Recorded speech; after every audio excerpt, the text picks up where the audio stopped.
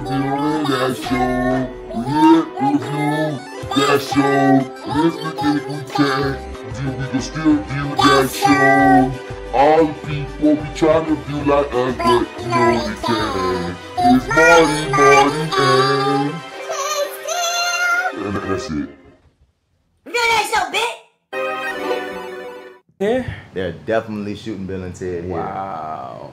Okay. Yeah, I had a couple of auditions for that joint. Oh, yeah? Yeah. Okay, what the script looking like? I don't know. Okay. I only had, it was a small role, it wasn't nothing substantial, Word. so it wasn't Okay. nothing that could give me enough information to know, you know. Like what's happening right. with it? Like it was a good scene idea. with Bill and Ted though, but Oh, yeah? Okay. I feel like Lil Homie probably got it, nigga I'm talking about. I wouldn't be surprised if he sit here in town shooting that joint. Okay. But yeah, when we talk to him, we gonna see. Word. What I'm about to say, dog? Are we recording? Yeah, man. Okay. I didn't know. Son, I had a fire audition the other day, dog. Yeah? What was it for? This joint that they shooting here, the Showtime joint. Okay. And it's like, I went in there, dog, and usually I don't be feeling it like, you know, like that. I think most artists, most actors, man, we do auditions, like after we leave, we kicking ourselves, we think about all these other things that we could have done. Yeah. You know what I mean? So, Right. But this was one of my mind. I went up in that bitch, it was 3 scenes. First scene, I whipped that bitch, they looking like, oh, you can tell when you're affecting them. Then the next scenes, we just had fun in there. So I'm like, man, if I don't get this, I was up against like, I was up against 3 other cats. The first cat was this dude that he recognized me from Tales from the Hood too. Oh, for It real? was so trippy. He was like, hey, I don't know who this cat was. He said, hey, fuck the kids.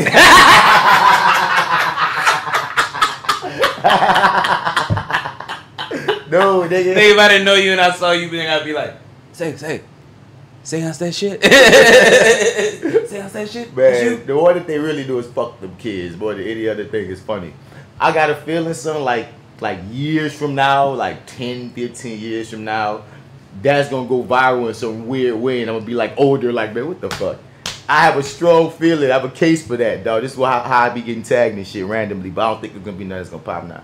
Oh yeah, something I'm about to tell you since you bring up Tales from the Hood 2. I'm like, I got the hookup as the Tales from the Hood 2 of movies.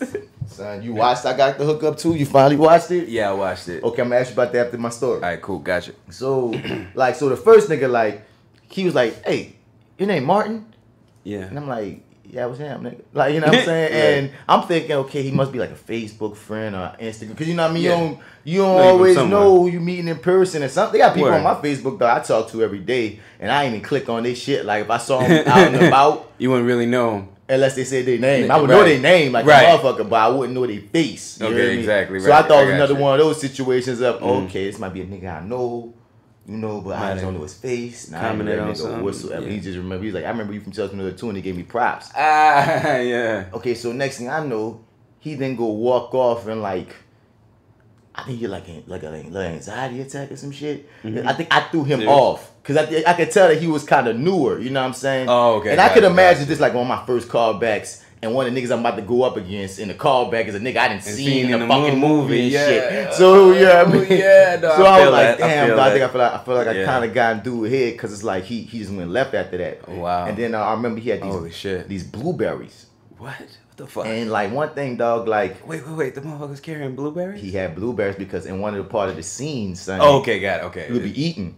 Got But it. like most cats, that's another reason why I figured he's a little newer because you don't bring no food to no audition. You know what I mean? If it say you eating, Right. most times just don't eat. Just make a choice. You know what I'm saying? Okay. You know what I mean? Like if you're Word. gonna eat miming, because some people don't mind miming, but I know this Right. particular casting director, and she let him know because she tried to bring the blueberries in there, and she was like, "Man, hold up, I gotta tell you, I don't fuck with props, I don't fuck with food." Can I ask, did she really say I don't fuck with?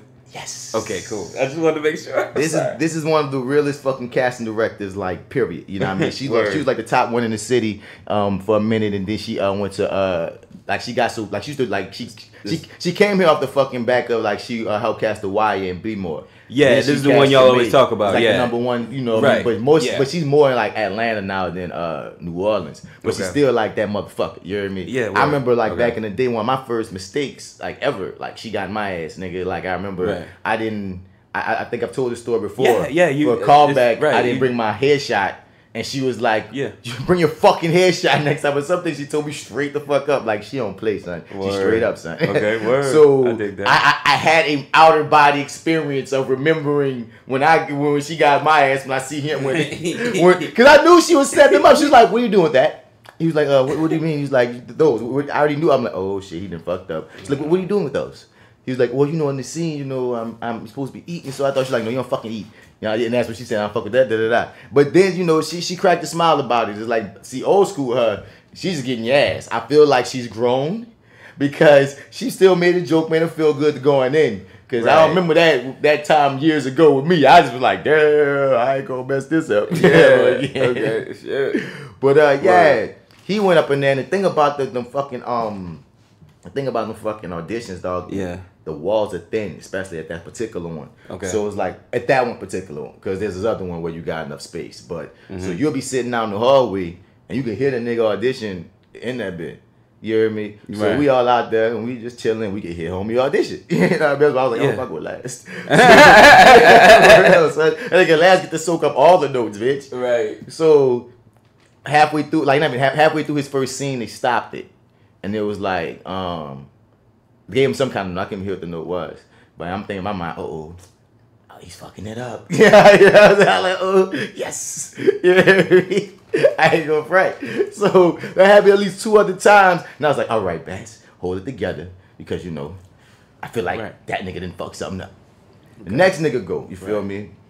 You can hear him through the wall. Now this cat didn't fuck anything up, but I could hear that he would like the role is about. It's like this cat, you know what I mean? He dealing in that element of drug dealing and shit, but he ain't just that. You know what I'm saying? Like he trying to look out for this little dude because he kind of messed up with the dude's brother. So that element to me already showed humanity of the character because he feels guilt. If you can't feel guilt if you just one dimensional, I'm a thug, right. Old boy went in there with that thug vibe, you know what I'm saying? And it was believable, and that was great. But I could hear like, all right, I could throw in some other elements to humanize my situation because that nigga just went straight thug vibe all the way through. Boom, I'm already ready. Okay. So I'm hoping I'm last again. Right. Then I'm third. Close as you can get, right? Out of 4? Out of 4, yeah, son. So I did my thing. They rocked with me, man. Even the casting director was like, man, she let me know that was a good audition. And they don't always do that in a callback situation. Like, you know what I mean? Sometimes in auditions, they'll big up you because, they try to make you feel good. That's because I always be believing everything they be saying and shit. Yeah. But in a callback situation, they don't got, usually they be like, okay, have a good day. You know what I'm saying? Yeah. When she was like, boom, boom, boom, I was like, okay, hopefully I'm about to get this. Yeah. But then the fourth nigga was in it forever. And that could be in a good way or a bad way. So I'm just like, man, I just don't get excited for auditions. My whole motto about that shit is you do it, forget about it. You heard me? There'd be times where I book things and I gotta remember like, wait, what the hell was that? Because it's like I've trained myself hard. Because if you start wanting it, then you build expectation. You build expectation, you set yourself up for disappointment, and you already get enough natural disappointments in this industry. Setting yourself up for one ain't one that you need to be doing. You hear me? So I'm mad that like the only reason I built any expectation in this one is because randomly, dog, and we gonna get to the movie in a minute. Yeah. But randomly, I was like on Facebook, like I did like 5 auditions 2 weeks ago, and I said on Facebook, I'm gonna get some good news soon. I'm calling it, manifesting. Right. Then I got the call back. Yeah. So then I was like, man, I'm gonna claim this shit. Fuck it, it's gonna be mine. Manifesting. So then the call back was good. Yeah. So now I'm just hoping, son, like if I get that bitch, then I'll be like, oh shit, I really manifested that. But if I don't get that bitch, I'll be like, man, fuck y'all hippy dippy bitches. Don't ask me shit about this manifestation. Fuck your festation. Never. Fuck it all. Fuck the But they got. What you about to say about I got the up too? You actually watched it? Yeah, I watched it, man. Oh my god. I didn't. I'll be honest. I didn't AMC it, but I watched it. I mean, you shouldn't AMC it. No, you should not. Nah, man. You definitely should not waste your AMC. I mean, the last time we spoke on this, it was on a couple episodes ago because somebody else had seen it, and we gave a review without even seeing that bitch. You finally watched it now. I watched it. Yeah. So, yeah, man. All right. So let's start off here. this movie, I feel like I said this somewhere before, but maybe not on the recording. Okay, but anyway, I didn't tell you about this already? About you watching I Got the Hookup too? Yeah. Nah. Okay, cool. All right, so, all right. Last time we talked, you hadn't seen it. Okay, cool. All right, then. So, this movie is, I don't know, it's shot like an Instagram video. Like you've said that to me before. Yeah, right? It I feels feel like familiar. I feel like I told you this before. I'm not, I could be, I'm telling you, dude, we be high. Like, dude, we be high. Somebody go listen to this motherfucker and be like, didn't these niggas already have this conversation? I swear, I could have sworn I had this conversation with you. You know, but, no, okay, so, it felt like it was shot like an Instagram video. Yeah, you sure we didn't talk about, because, okay, so Lil Romeo didn't direct it. I'm not sure anymore. I started saying some directed stuff. it. Yeah, we did. Okay, cool. Yeah, and so apparently it's this other dude, and apparently I don't know. I feel like he maybe directed some dope like internet video, but it's like no, because it's like he had no like real idea of composition or framing. It's like they didn't know what the fuck was going on. It's like it seems like you would maybe block the scene before you shoot it, so you don't have somebody fall out of frame and then have the cameraman pan down to see him on the ground. It's like, no, that's two different setups. Oh, no. That's what happens there. Thank you, sir. I appreciate it. That's two different setups. That's not a... What the fuck was that? And then it's so sloppy. Like, oh, shit, what's his name? Tiny? Lester? Yeah, Tiny Lester Debo. Yeah, Debo, like... Listen, okay, yeah. I always get his last name wrong. But, he... completely wrong, right? Yeah, it could be all wrong. It could be, yeah. His name isn't even Tiny. Black Actor. Where the fuck are you? But not okay. So his character in the first I Got the Hookup, dude. That shit was, I don't know. It's like they made him menacing. There was this whole like theme music. I can hear this shit now, dude. They so disrespect the character, man. I don't even know why he got out of bed. Like some of the people who came back for this shit. Does Debo still look intimidating? I mean, to those niggas, yeah. I'm about to say, And like, then- listen, you expected old Debo theme music when we got old Debo now. Right. So I don't, It's maybe like- they were like, well, Nah, you don't get anything, man, and it's just too it's old for this terrible. shit. Yeah, man, it was really painful to watch, and like so the movie starts off. There's so many just non sequitur scenes that are supposed to make you laugh, but it's like at the end of the day they mean absolutely fucking nothing. Like that's how the movie starts off, and then we get the credits. Like, oh, now we're gonna see what this whole movie's about. It's like that told us absolutely nothing about this. It was just some skit you thought was funny, and it really ran on too long. And one of the guys that we're watching we're barely gonna see him again. So it's just man. And then there was I swear I saw a cat that I went to high school with. Can't remember his name. not impossible. Nah, yeah, right. It's New Orleans. Yeah. And he had this like scene, and I was just like, okay, that was kind of interesting. And then he never showed up again.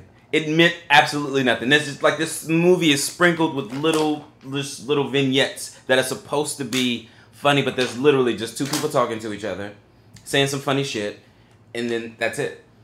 The scene just ends, and you go back to Master P and AJ Johnson, who, man, seems.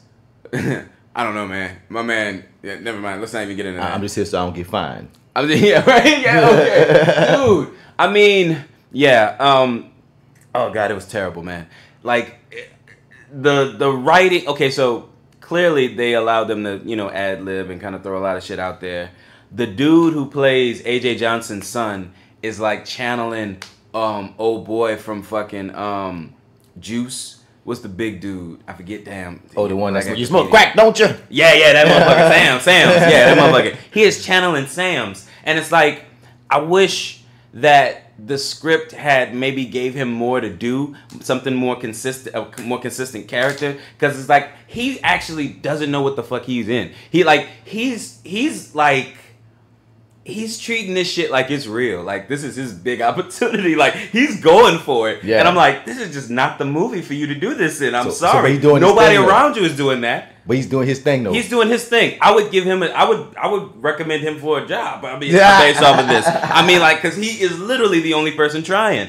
And like not even the cameraman is trying, it seems. I feel like they set a camera up, one dude hit record, then went sat down and watched the shit in real time instead of like watching a monitor. Like he just watched the shit in real time. Cause I feel like we got his real time view versus a fucking just cinematic scope. It was so bad, man. It like this guy, whoever he got to direct this movie, unfortunately, just wasn't ready to take on this. Like he didn't have the eye for it just yet. Like not to say he won't later, but like this is definitely gonna be a lesson for him. But like I don't know. And then also too, I went back to look to see if they still had cause like so there was some comedians who promoted this movie who were from here that I never saw in the movie. Apparently it was in the credits, right?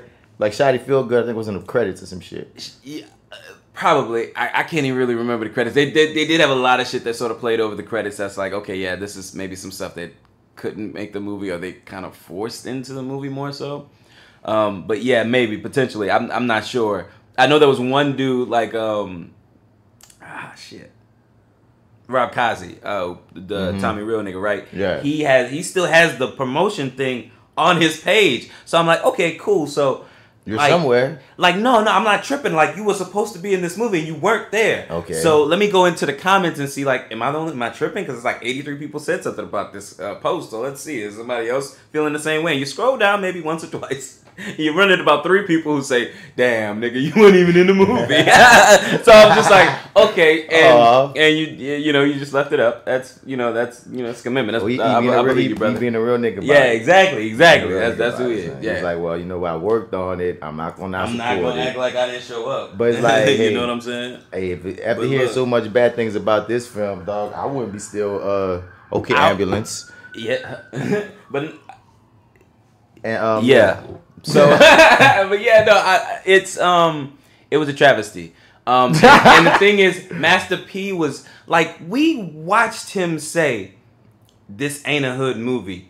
When we sat here with Alpha Joe and he pulled up that thing, right? Yeah. We did see him say, "This is not a hood movie," right? Yeah. So I saw him somewhere later on after the movie came out saying, "This a hood movie." And that's just what the fuck it is. And he's super, super proud of it. And that's cool. You know what I'm saying? It's like, that's his shit. Him apparently put like a lot into this. It seems like they had 18 fucking writers. You want to know why they had 18 writers? Because nobody had a fucking script. They just let the camera roll and let these niggas improv. Like I'm telling you, that's why every motherfucker has a writing credit in this goddamn movie. But yeah, the writing credits just went on for too long. And then they all had their own individual written by Kennedy, whatever, written by so-and-so, so-and-so. Oh, God. Nigga, why? like, just put all their names Why up are you at padding once. your credits? Jesus Christ, right? Okay, but yeah, not a pleasurable experience. I don't recommend it. And I don't really see the reason for this. But yeah, apparently there's more to come, so... yeah. Allegedly, there's more to come. Let's put it right there. Allegedly, there's more to come. That shit is still in the theaters, nigga. What theater? I thought it was still in the AMC last time I checked. Really? Yeah. Damn, we gotta make us a movie. But anyway, right? You hear me? Right? Shit. I mean, like, that's where the money went, my nigga. To make sure it stayed there. This shit went to the movies. Did you watch Hush? I sent you Hush. Ah, shit. No, I did not. Not yet. All right, so next time we talk, we gotta talk Hush. Hush was pretty good. We talking about Batman Hush that just dropped animated DC, y'all. We got Crisis on Infinite Earths, man. Do we? Dude, that whole CW crossover is looking goddamn ridiculous, dog. Like the news coming out of that is like is just blowing my mind. Welcome to the Reviewing That Show, y'all. I'm sorry, man. We already on one. We already recorded a Your30 Podcast crossover that y'all could catch on the Your30 feed. Yeah. And now we about to talk a little bit of The Boys, a little bit of Hobbs and Shaw, and a little bit of this Crisis on Infinite Earths, man. If you ain't already watching the CW shows, if you're a comic book head, you need to be watching this here. Again, this that actor guy, Mr. Bats in the building. To my right. It's your favorite host, Marty here, MartyEdwards 504 on Instagram, Twitter, and Snap at the chat. Also go to lowrainpictures.com, click on the Your30 tab where it goes to show there with what is his name? Black Actopedia. You heard the man. it's Black Actopedia coming, also known as The Arrogant Observer. Your 30 with Marty and The Arrogant Observer. Check us out. Dog, we just had a great Acting While Black episode with my dude Nicoy Banks. Yeah. Oh my God, dog. It felt like church. Yeah. We were just writing it and they gave me shit because I hadn't read the Color Museum yet. And it was just a fun episode, man. Now, since then I have read some of the Color Museum. Okay. But yeah, dog. I don't remember that one. I read it a while. I couldn't tell you though. Oh man, it's a freaking amazing. You know, it's the joint where there's all these exhibits. I read Symbiosis, which is this guy. He's basically killing off his blackness, and his blackness is in the form of a boy. And the boy's all street and hood, and, he got slang and stuff. But the guy, he's like, he's like, I got to throw away this record and that record. He's naming all these classic black records and these classic black books and this classic black art. And he's talking about all these things he have to give away so he can, you got to kill off in order to, basically assimilate and be successful. And it's interesting look. And at the end, he chokes his blackness out, chokes the boy out, and he throws all the shit in the trash. He throws the boy's body in the trash. And as he tries to walk off, the boy grab him by the arm, and it's over. And it's like, whoa, shit, you know what I mean? And they got all these freaking stories about different things like that. It's like it was ahead of its time as fuck, and it's still so relevant that make you go like, yo, yes, they should clown me for being a black actor and not having read the damn Color Museum. But the CW's Crisis on Infinite Earths, man. For people that don't know, that's when there always this crisis that happens in the DC universe at times where they, some shit go down and all the universes got to come together. So now I guess they're going to bring all the universes together because there's going to be Arrow's last season. They already said Crisis on Infinite Earths is about to happen. Arrow made this whole deal with the Anti-Monitor, who's like this godly ass figure that, basically he got to die in place of the Flash and Supergirl dying. And there's going to be this huge event that's going to have all these multiverses coming together. So there's crazy castings that's going out there. We're going to have Kevin Conroy play an old Bruce Wayne. Now, everyone knows Kevin Conroy is the classic voice of Batman in all animated forms and video game forms. I mean, he's the Batman you probably hear in your head when you read a Batman comic book. His voice is iconic, but the man looks nothing like Batman. But if we're going with old, like they said, he's gonna be like an old Bruce Wayne, and there's this comic book called Kingdom Come where Bruce Wayne is he's been through so much shit that his body's in these braces, these metal braces and shit. And even Superman, he's older and he got gray hair, and it's this weird world, and it's interesting. It's the comic book where Shazam, I think, whooped Superman ass if I remember right. But anyway, that's why Brandon Routh, who played Superman in Superman Returns, and is currently the Atom in that universe. In this whole other universe, he's going to be able to regain and be Superman again. And I'm guessing that if they go Kingdom Come route, that's the one that Kevin Conroy going to be old Bruce Wayne. Because the only way he's going to be able to be a Bruce Wayne is if he old. But it's going to be still cool as fuck to hear his voice. You hear me? Yeah, is that Kevin? Is that him? That is him, nigga. I mean... Yes. Yes. Yes. You got to be old. You got to be old. I mean... Decrepit. Hopefully, Jesus Christ, man. They're bringing back Burt Ward, the old school Robin from freaking Adam West days, dog. What the fuck is he gonna do? Dude, who knows, man? John Cryer as Lex Luthor. What world was that on?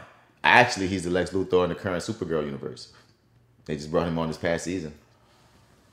You didn't know? No, John Cryer, man. He's Lex Luthor. Oh, currently. No, they on their way out. I don't know. We shall see. The last stitch. He's been getting props as his role. I haven't been watching Supergirl. Really? Oh, he's been actually getting props. They sit there and talks with Tom Welling, of course, who played Clark Kent in the Smallville universe. Then talks with Michael Rosenbaum. They want him to come back for Lex Luthor. They try to have all these people that they trying to bring in from all these other universes. They might have Mark Hamill actually be Joker, like the actual Joker who he's voiced.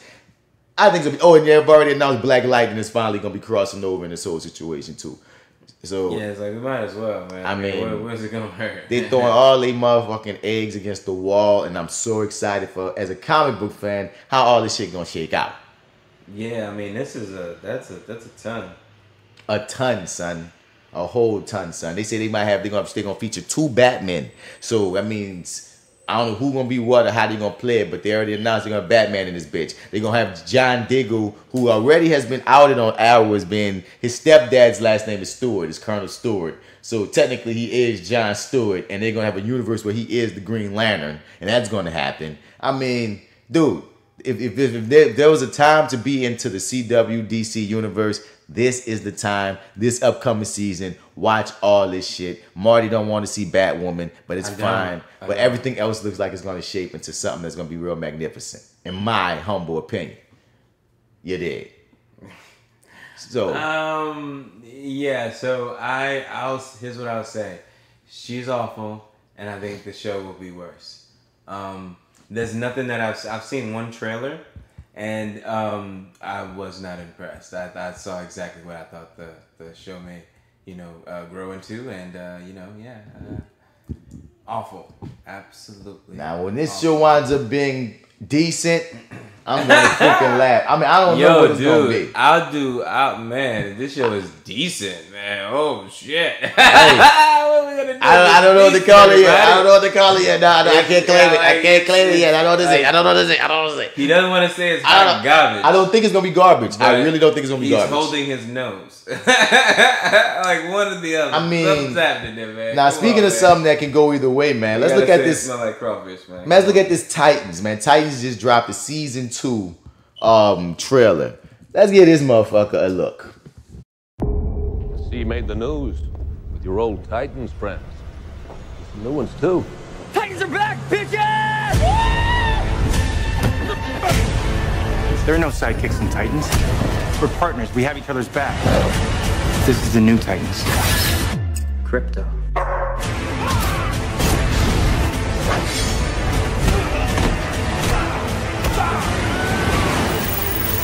So what are we? Titans 2.0? Titans Next Generation?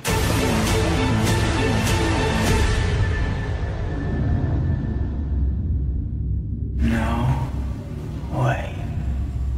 What? Deathstroke.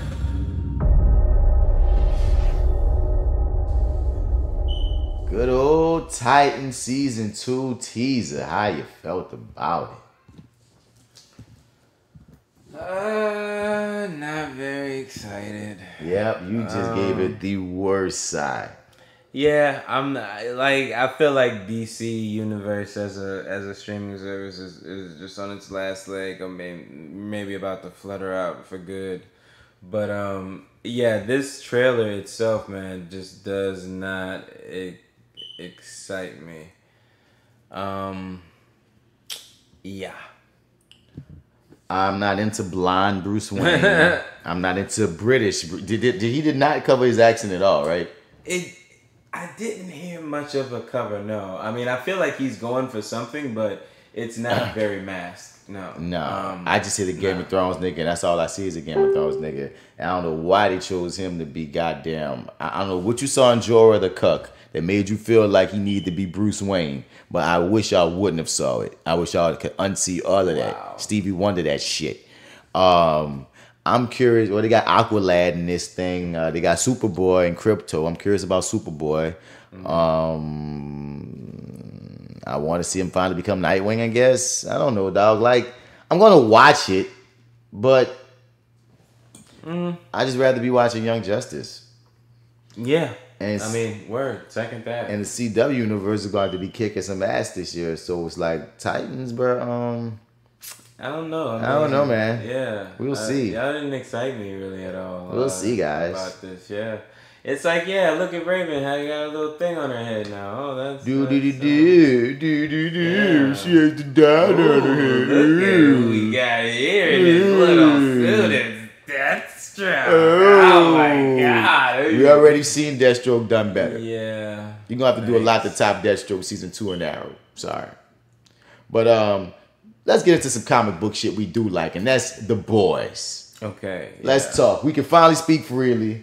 It's just us boys in the room since J.Steel has started Dear White People without us. but has not started The Boys. So we'll have her back when we're doing Dear White People. But for right now, man, we watched all 8 episodes. If this is your first time listening to the Reviewing Dat Show, understand we're spoiler cast. We about to spoil.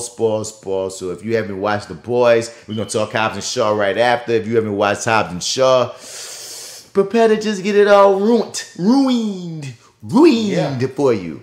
The Boys season 1, 8 episodes. Your first impression. We already spoke about first impression. Now that you've ended it, how do you feel?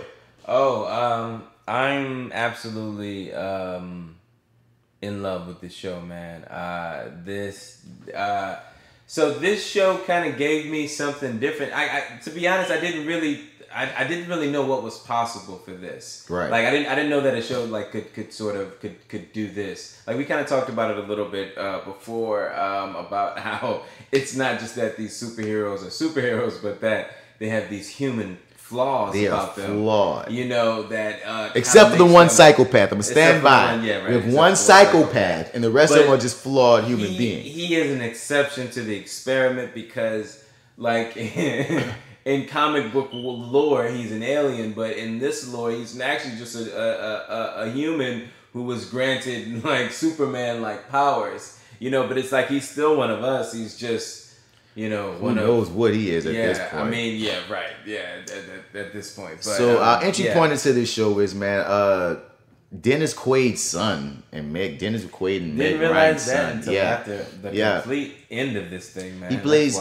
Huey. Right. Huey, and the way this show grabs you instantly, dog, because you know it begins when you see. It commands your attention. I told the story where I was looking down at my phone in the first like maybe 10 or 15 minutes. You know when that big thing happens. And I just look up and see a whole big huge puddle of blood. And I'm like, I have to go back now and watch what happened. I have to see it. Because it started off with the superhero shit, and it's all fine and dandy. And they make it seem like Homelander and Lady Maeve, that they're these great superheroes, etc., etc. They kind of violent, but they basically seem super and shit. But you already know it's gonna go a little left. But you got you in Huey's world. Huey walking with his girlfriend. They just having like nice girlfriend and boyfriend banter. And the next thing you know, he giving his girlfriend a kiss. She stepped off the curb. And then next thing you know, in that quick second that you could look down at your phone, she's turned into a puddle of blood and guts and freaking bones because A-Train, played by Derek T. Richardson, that's his name. Jesse T. Usher. Okay, whatever his name is. Yeah. That guy who did really good in his role as A-Train. I like him as A-Train. He got under my skin in all the right ways. I don't like him regularly, and I felt like that helped. His character added to this. It worked. Mm-hmm. That whatever that's annoying about him naturally worked for this A-Train character, son. Mm-hmm. He ran through this woman and turned her into a puddle of blood, and that was the first cook that you could have for this show to be like, wait.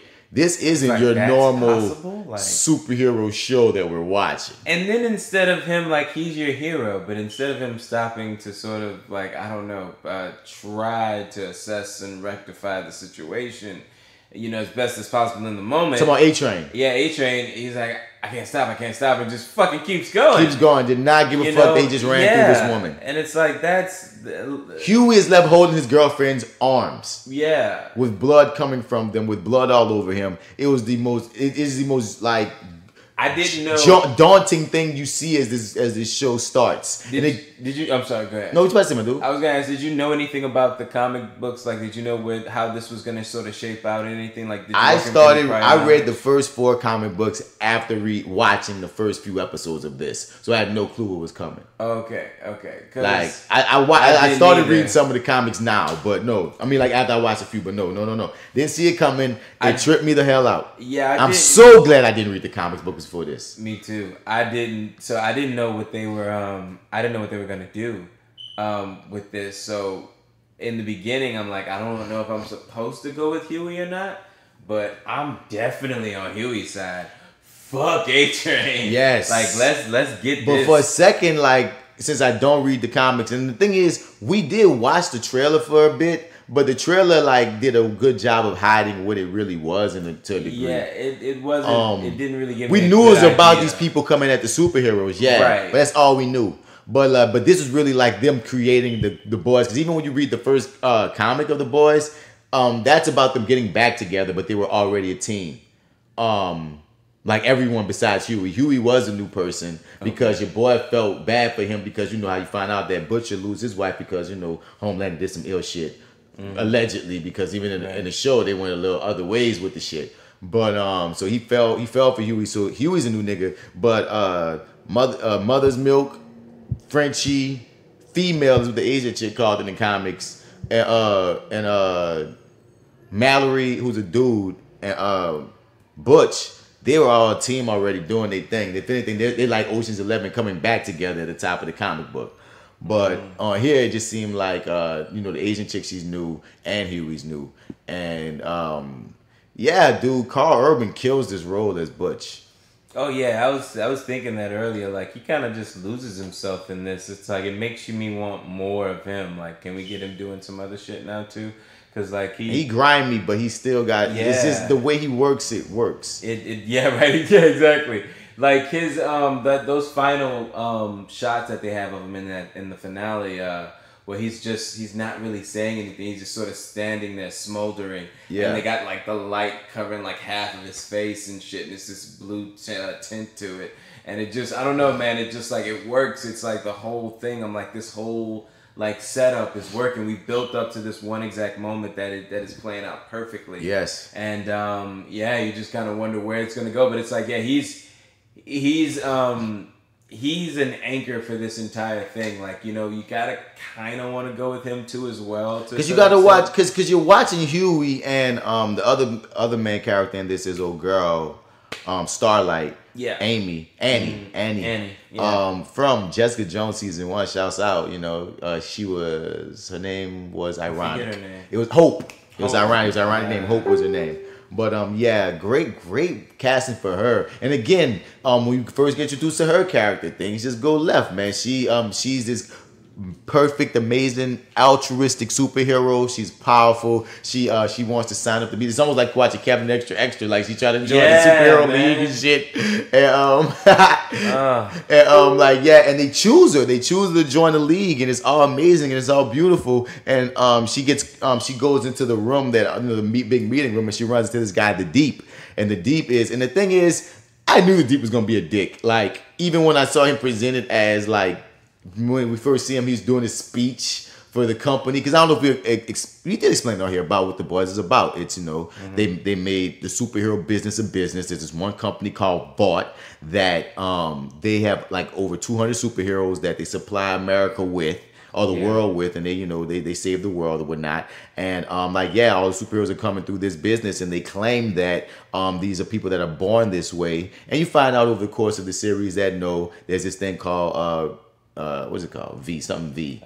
Compound V. Compound V that gives dates them with their powers, and it can be very addictive and dangerous for them as well. As we find out with A-Train storyline, he becomes addicted to it, and and it slowly kills you. And it can kill you, yeah. And it's very interesting how they go about this, letting that mystery play out. What is Compound V? How does it play? Because these people really think that they're God's gift. One thing, old girl Starlight, when the show starts, like again, for the Huey character, the big shock is, oh my God, his girlfriend gets turned to a puddle of blood.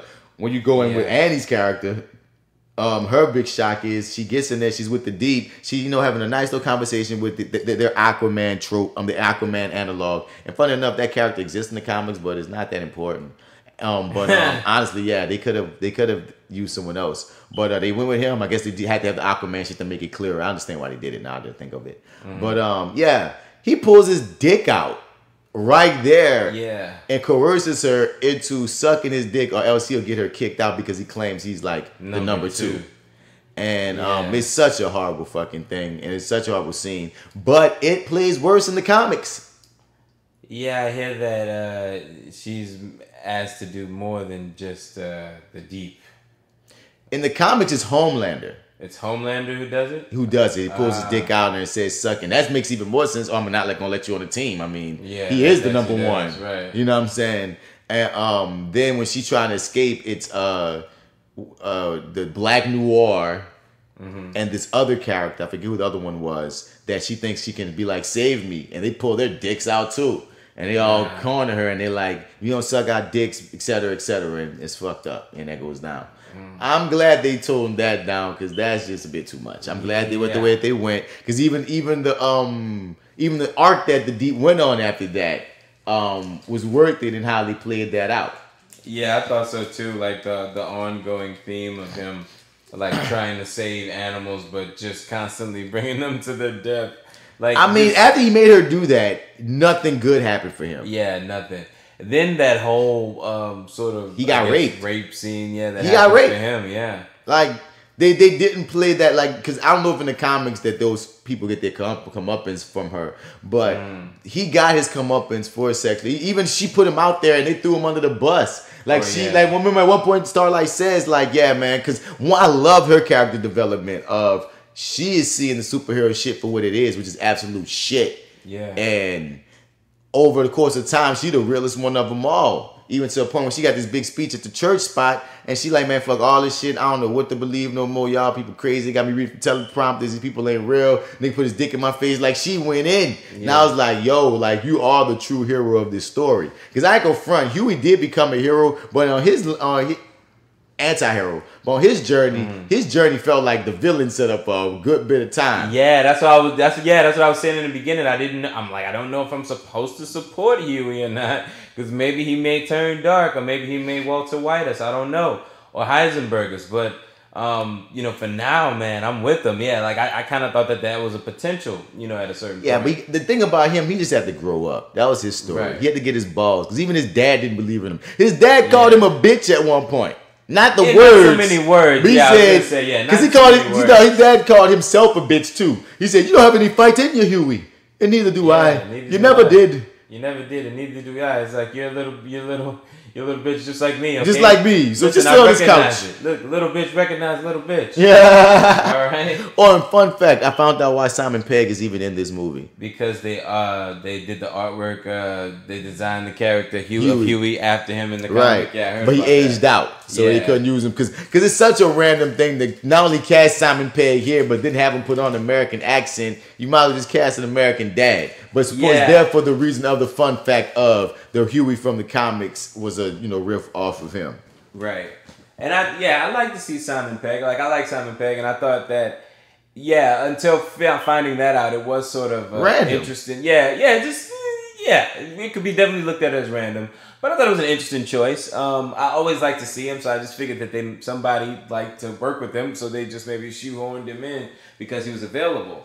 But to kind of figure out that there was that much deeper layer there, kind of helped. I mean, like here's the thing: I've only watched through the season once, but I'm primed up for a second viewing. You know what I'm saying? Like it was that good. It was that fun. That like they didn't drag at all. And even at the end, like I think that to a certain extent, we get one or two maybe mini episodes in any given like TV show or series. Like sometimes there are your fillers, and they didn't have time to have a filler. They did. That's what I'm saying. They didn't have time. They had 8 episodes. 8. But by the difference between them and their 8 is by the time they got to their 8. I was looking for one more. Me too. I was looking at least for 2 more. I didn't realize I was watching the end. Yeah, and that's a great way to. And it was a strong ending. You're right. That cliffhanger had you fucked up. Oh yeah. We're gonna get back to the cliffhanger. I enjoyed the romance between Huey and Annie Starlight. It was cute. It was nice. I liked how they had great chemistry and just sort of the evolution of him turning into this spy too was. He had to get his balls. Yeah. I mean, we had to see him get his sea legs, on this mission, and that's not the only time he was sort of called to do something like that. I mean, like there's a time when he has to go and meet A-Train and sort of leave that bug, but he has to sort of play as though everything's okay. And we have that moment where he looks like he's about to break. It looks like he's about to tell A-Train, "You motherfucker." And then he just kind of internalizes it all, and I don't know, like I like that evolution of him, sort of becoming this reliable spy, and even though he comes through at the end too when he came through throughout at times. Remember, he knew how to hack into Pop Claw's server so they can spy on A-Train's girlfriend Pop Claw, and. Right. There's these certain That was moments. interesting too. There are these certain moments where Huey just really showed the proof. Because the thing is, when it all started off, they kidnapped Translucent, the invisible guy. Right. And, you know, I mean, Huey ain't about killing him, but Butch is like, we gotta kill him. Because Butch how does Butch even come across this guy? How does Butch come across Huey or Huey? Wow, you know what? I don't remember how. Because I just feel like he just popped the fuck up. Yeah, that's a good question. I don't. Did he just sit next to him on a bench or something? There had a couple of those bench scenes. I'm like, you don't notice each other. Y'all pretty close on this bench, guys. Like when him and Andy would sit next to each other, and they revealed that she was on the phone. Then he's next to. I'm like, Huey, do you know this woman? Why you sitting so close to her? You got like a little personal space thing. I feel like it was some shit like that happened with Butch. Yeah, we find out about Butch's character that his wife apparently was raped by Homelander, from what he knows. And then she disappeared shortly after, and he's been blaming Homelander and all the superheroes. I mean, all of them. He's like borderline racist to the superheroes ever since then. Yeah, that's okay. That's a way to look at it. Yeah, fair enough. My dude said, "You better not be like that. It's just impossible for this woman to have a heart if she got superpowers." It's like, damn, son, like, impossible. Wow. Impossible, man. That's how we doing it now. Okay, well, if you say so, brother. If you say so. So that's what they said. That's what Hitler said. But the way his storyline plays out, with him and Homelander, is very interesting, dog, and it puts a lot of things into. Because then you find out that Homelander, you find out that she apparently got pregnant. Yeah. And that Homelander didn't even know he got her pregnant. Yeah.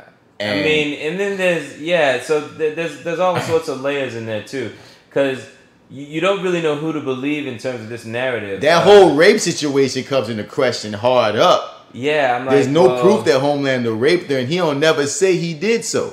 Right, and he's an evil motherfucker. And he tells a different story. So I mean, like if he had raped her in that moment, I think he would have told him. He would have twisted that knife. He wouldn't have made it seem like, oh hey, she just came on to. I don't know. I feel like he would have told that he fucking raped her. We saw her leave the room disheveled. Disheveled. Yeah, we did see that. But it's not like she left the room horrified. Right, like, oh no. Like, she was kind of like... It seemed like your wife just cheated on you, homie. Yeah, that's the guy, exactly. And that sucks even worse. Right. And that's some real shit. Right. Like, she didn't get raped, nigga. She cheated on you. You had to tell yourself she was raped in order to probably keep your damn sanity. Yeah. Because that's heavy for you to have to take in, that this asshole, arrogant, prick, psycho, superhero nigga. Because that's one of the biggest reveals about the show that we didn't get to speak on last time, ladies and gentlemen. Is finding out that, once again, all the characters, all the superheroes are flawed.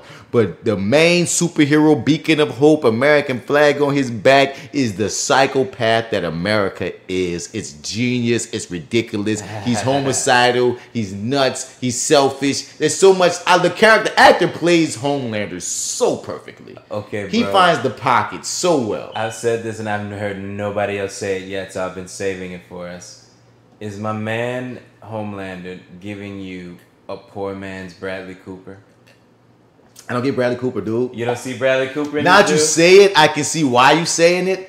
But he's like a poor man. Like, he just has the look. Not like he's sort of personifying him, but that he has that face. Like, they look like they could be brothers. If somebody said this is Bradley Cooper's brother, I'd be like, oh, I see it. He's in the pocket of like the way he plays this big man-child.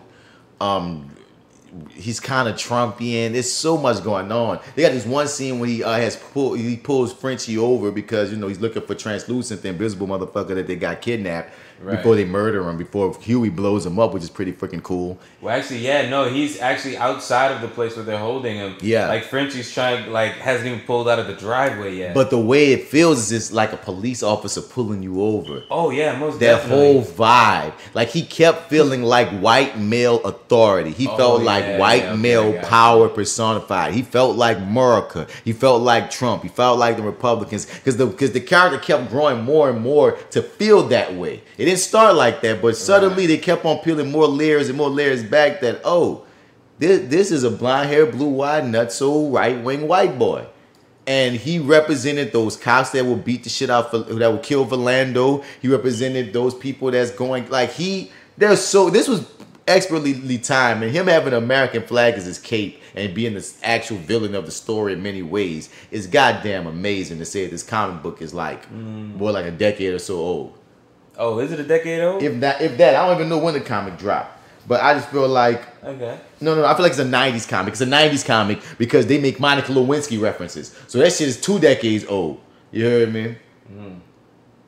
Monica Lewinsky references in the actual. Okay. Yeah. So what you said? You read the first 4 issues? Yeah, first 4 or 5. I wanted to see how much like was similar. You know what I mean? That I often do that. Let me look this up right quick. The Boys comic. Let me make sure I'm not saying wrong information. I feel like it's 90s, like a 90s comic. So I also want to give a shout out to Mother's Milk. I dug that actor. Laz Alonso. I think is his name. I always liked that cat, dude. But like, what else do I know him from? Because he was really like really the whole squad. Because Frenchie was great too. Frenchie was great. But I dug the black man. Yeah. He was in, I don't know, he's in a couple black movies I remember seeing. He was in this show. Okay, so it came out in 06 apparently, the first 6 issues. Oh, okay. All right, 06. fair enough. And then making Monica Lewinsky. They made a Monica Lewinsky joke. I was like, it's got to be Clinton era, but no, it's 06. Okay. But continue. Yeah, what was I saying about Laz Alonso? Yeah, he was giving him his props. Yeah, no, I thought he was dope. I thought he was real solid in this. He's always good, and whenever I see him, I just like particularly liked him in this, and it's like, oh, this is really good for him to have a hit. You know what I'm saying? Like I think he was actually the bad guy in one of the Fast and the Furious movies too. It was like the one where Letty dies. Actually, he kills Letty in one of the movies, or thinks he kills. I don't know the spoiler. But he's been around for a while. Always dig him. He always plays like either Hispanic or black. But he was real good in this. Who else? Frenchie was really dope. The chick who Kimiko. I love the Kimiko. I liked her too. Of course, they can't call it a female in 2019, but Kimiko. Word. Her name is the female in the comics. It's ridiculous. But Kimiko, I dug Kimiko's character arc. I dug the actress, how she played it. She was one of the whatchamacallits. The what? She was in one of the DC joints as the Asian chick with a sword. Suicide Squad? Uh-huh.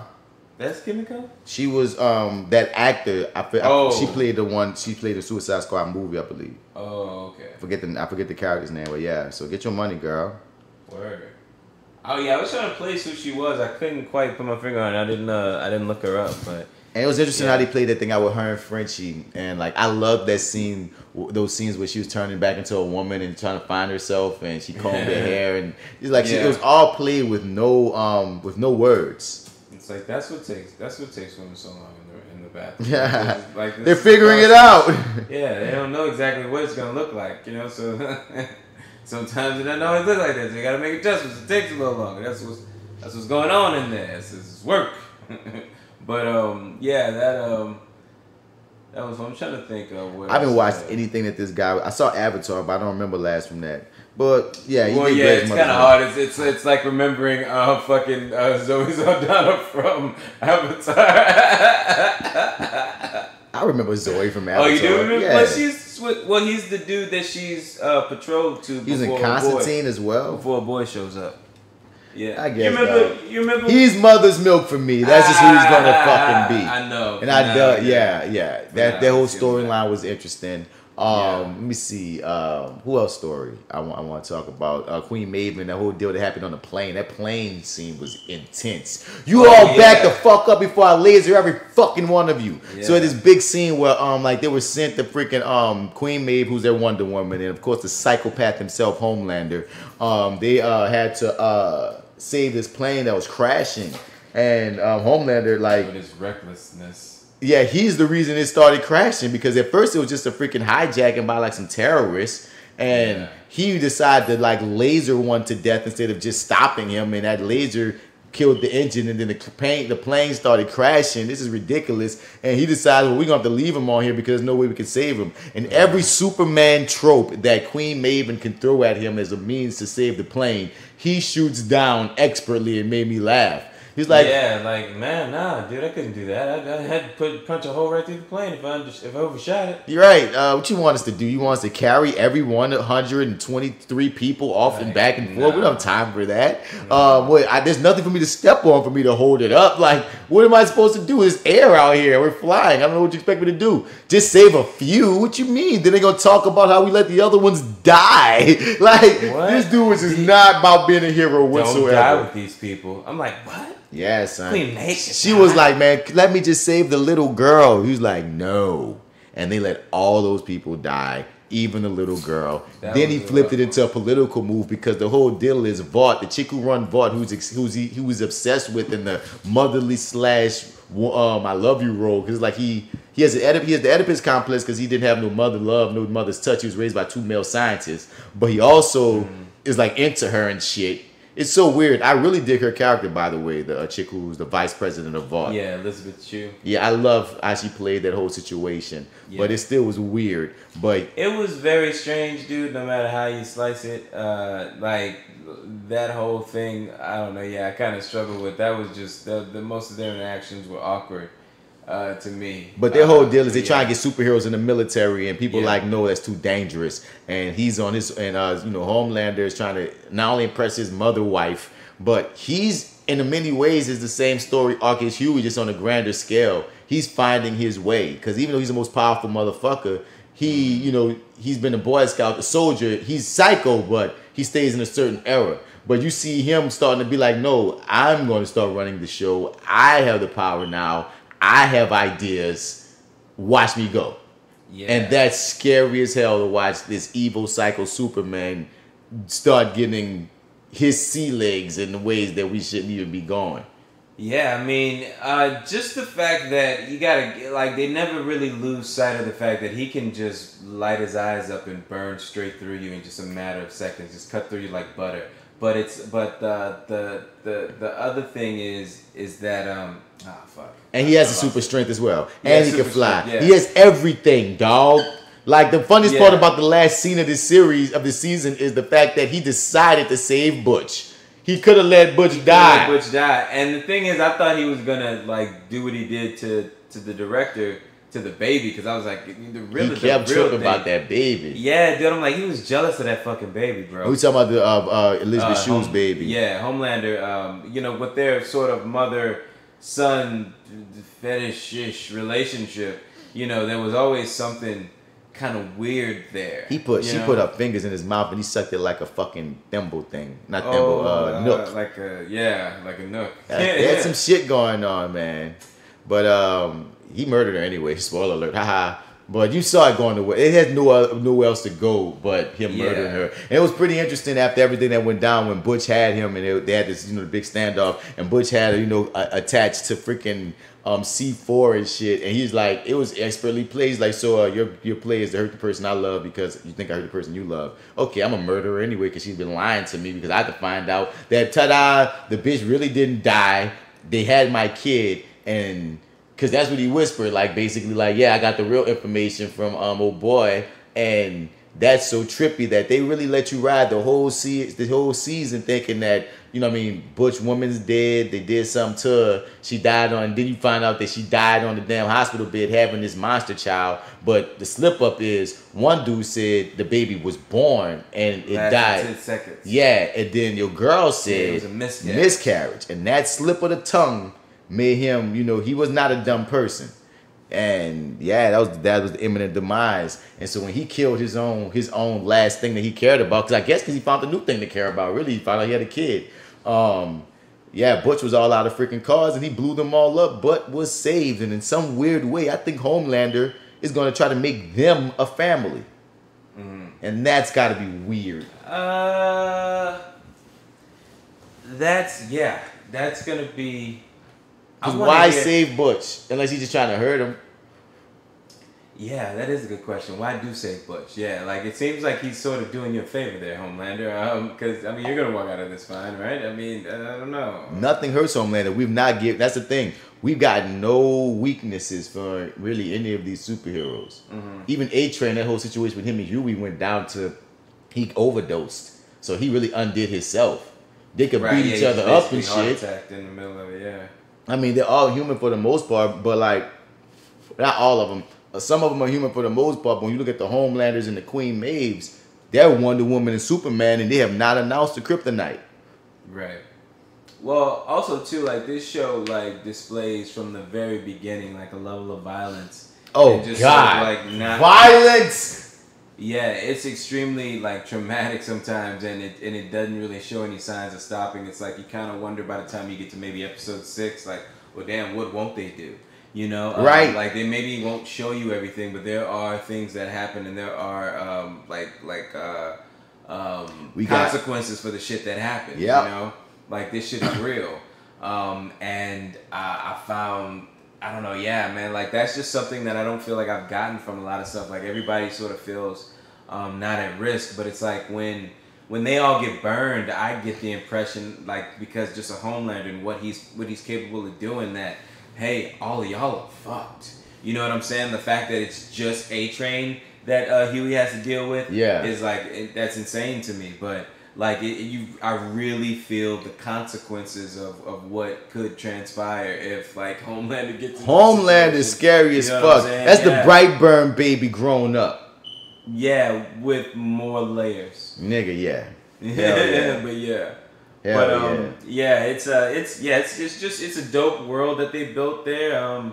I mean, I hope that they really, really take their time and cultivate what they have before they start doing spinoffs. Because is such a huge they created their own supervillain, and that was an interesting thing that came about. Homelander needed that whole thing. Created supervillains because they had no supervillains. So they made that they're gonna make Vought the biggest business, because who's gonna fight supervillains but because they had Vought by the balls. That's the thing. The whole time you watching the boys try to bring Vought down.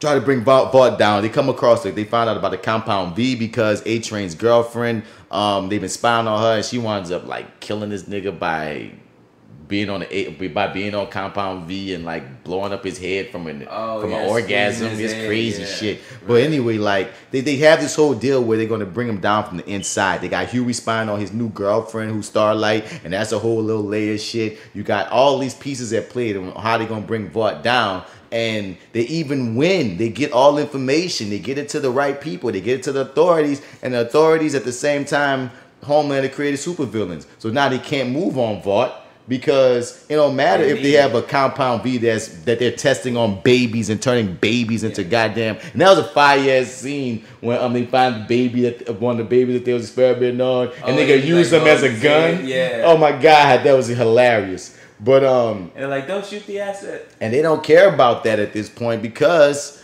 now we got supervillains to contend with, and that's the only heroes we got is on American soil. So they're all in a crazy spot, and it's interesting. Like, it's gonna be interesting when the next season goes into.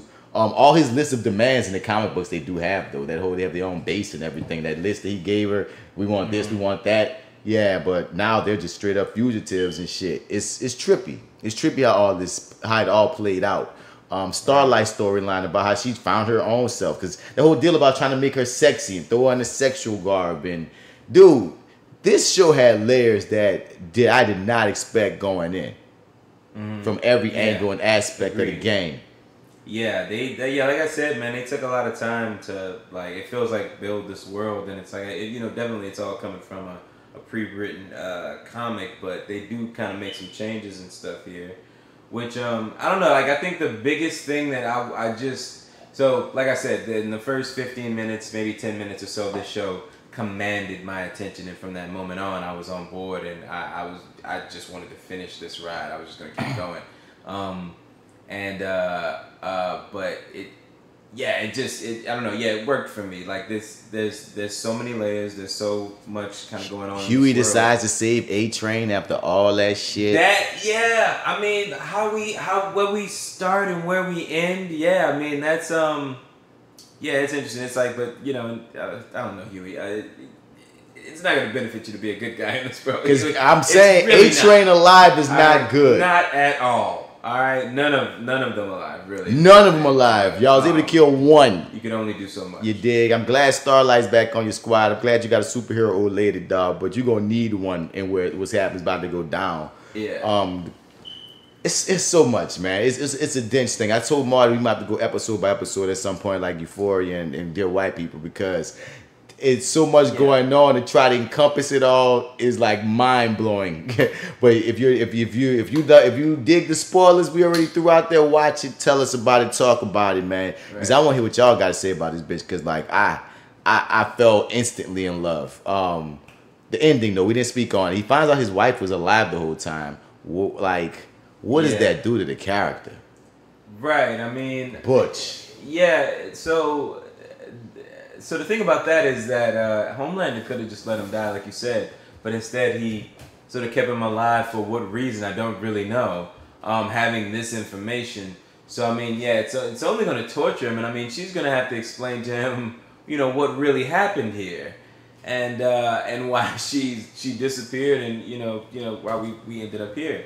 But yeah, that's definitely going to be no good for him, I'm sure. That is the cliffhanger. Yeah, like how are we going to continue on into the next season with all that information? I mean, we can't. They renewed. Oh yeah. Oh, you heard about the deleted scene of Homelander like being so mad at one point that he jerks off from the sky onto all of New York.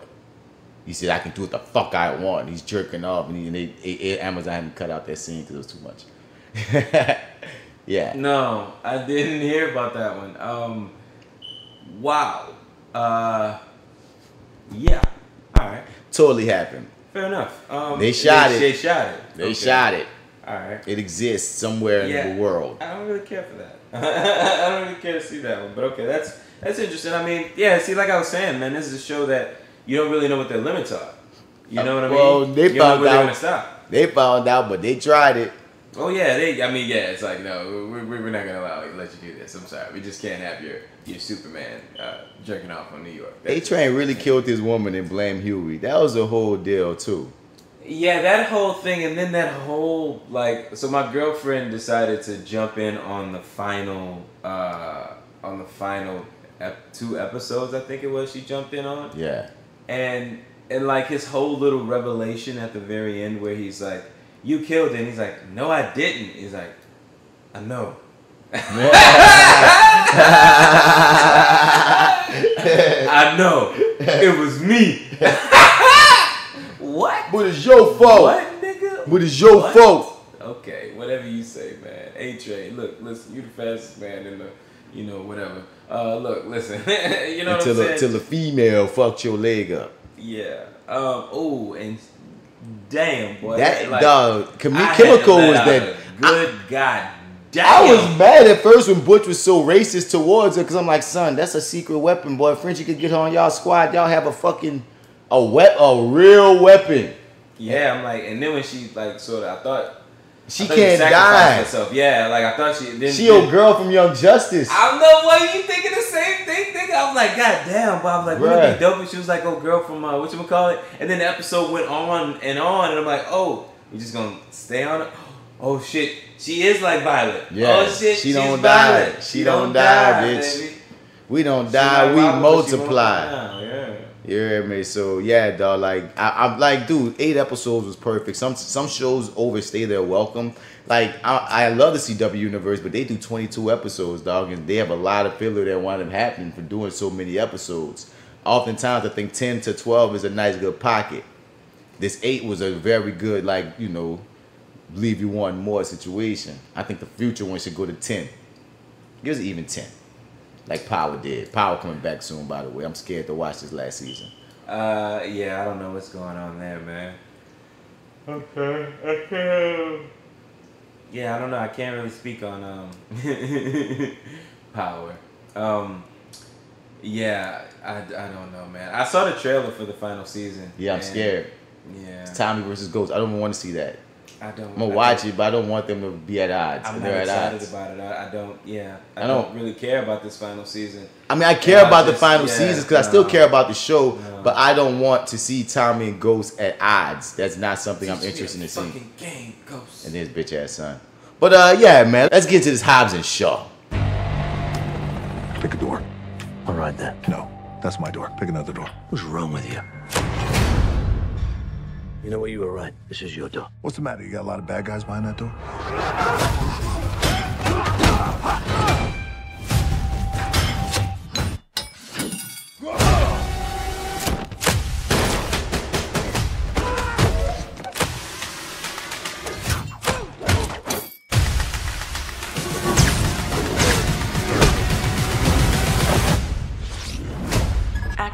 granted.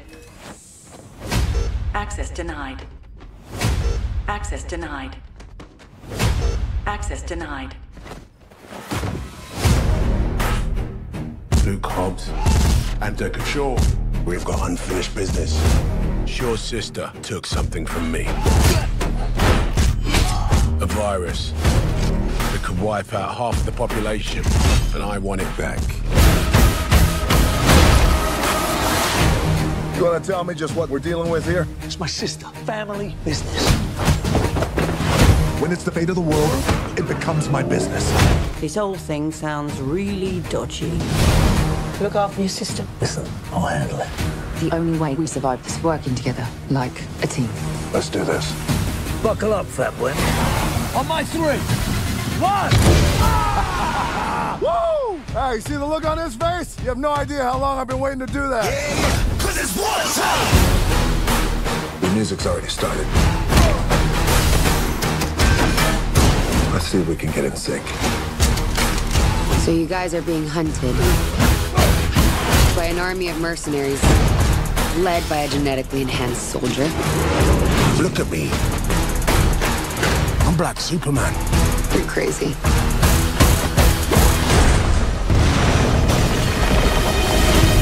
Damn. He really is Black Superman. You need to get off the grid. Where? Home. My baby's come home. I'm sorry to bring trouble here, Mama, but I need my brothers. This family is going to war. We're gonna need cars and guns. Mama, where's all our guns? I get rid of them. Very noble, Mrs. Hobbs. We are in serious trouble. That's an understatement. Let's get old school.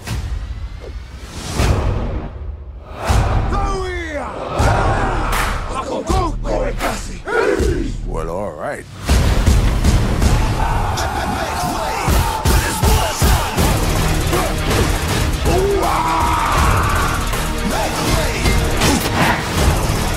Come on! 'Cause it's war time.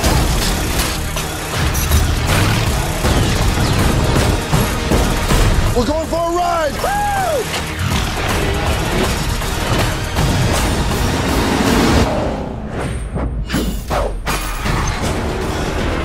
Tell me this is not happening.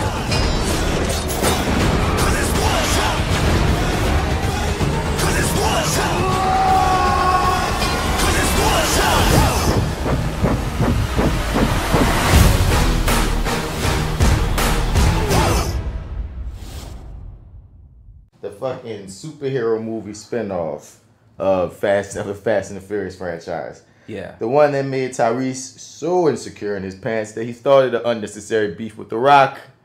And he still was talking unnecessary petty shit because the movie, in his eyes, didn't open big enough or what have you, even though it made some money. I mean, yeah, I thought it made... I thought it was good. I thought it did pretty good. I mean, the people, you know, opinion, usually when The Rock's attached to something, it makes more money in the opening week. Okay, word. So Tyrese tweet deleted some bullshit. And I'm like, talking about they need to come back to the Fast and Furious franchise because nobody care about them in the spinoff, basically. They want to see all the characters together. I'm like, this nigga just trying to hold on as hard as he can. Yeah. I to 2 lighters, dude. I am tripping. Losing lighters, man. I am. Oh, there it is. Never mind. Got it. Sorry. He's just holding on to whatever he can. Right. Because that's all he got. His singing career ain't happening right now. No one else seemed to be booking. But no, hold up. I think he about to play some singer. Was it Teddy Pendergrass? What? He about to play somebody in some Lifetime or some, indie joint. Oh, serious? I forgot who it was, though. I did not hear, but okay. That's interesting. But how do you feel about Hobbs and Shaw, man, the film? Initial thoughts, bro. Initial thoughts, man. I didn't like it as much as I wanted to. I thought it was okay though. Just played a lot better the second time around. Because of the constant phone calls about my car. Like having to see it with you that second time, it did like gel a lot better. Yeah. But yeah, like I expected a lot more charm from Rock and or Hobbs and Shaw. Like I thought about it. I was thinking about it today, and like the first time we see Hobbs in Fast 5, like dude, that is like the best opening like scene. Like he has some dope ass dialogue that is never heard again. But I mean, he just has this really commanding like fucking presence. I'm like, damn, y'all fucking with the wrong one, man. And then when they get on the same team, I was like, oh shit, this is gonna be dope. Like, yeah, nah, I don't. A lot of that, I don't know, man. A lot of it just didn't work for me. I mean, him solo by himself, him with this kid and stuff, him with Ryan Reynolds, all that stuff worked for me always, all day. I'll take that any day. Him and like Shaw or him, yeah, Hobbs and Shaw just kind of going at it through the whole fucking movie and shit, and like I don't know, it wasn't as fun as I thought it would be.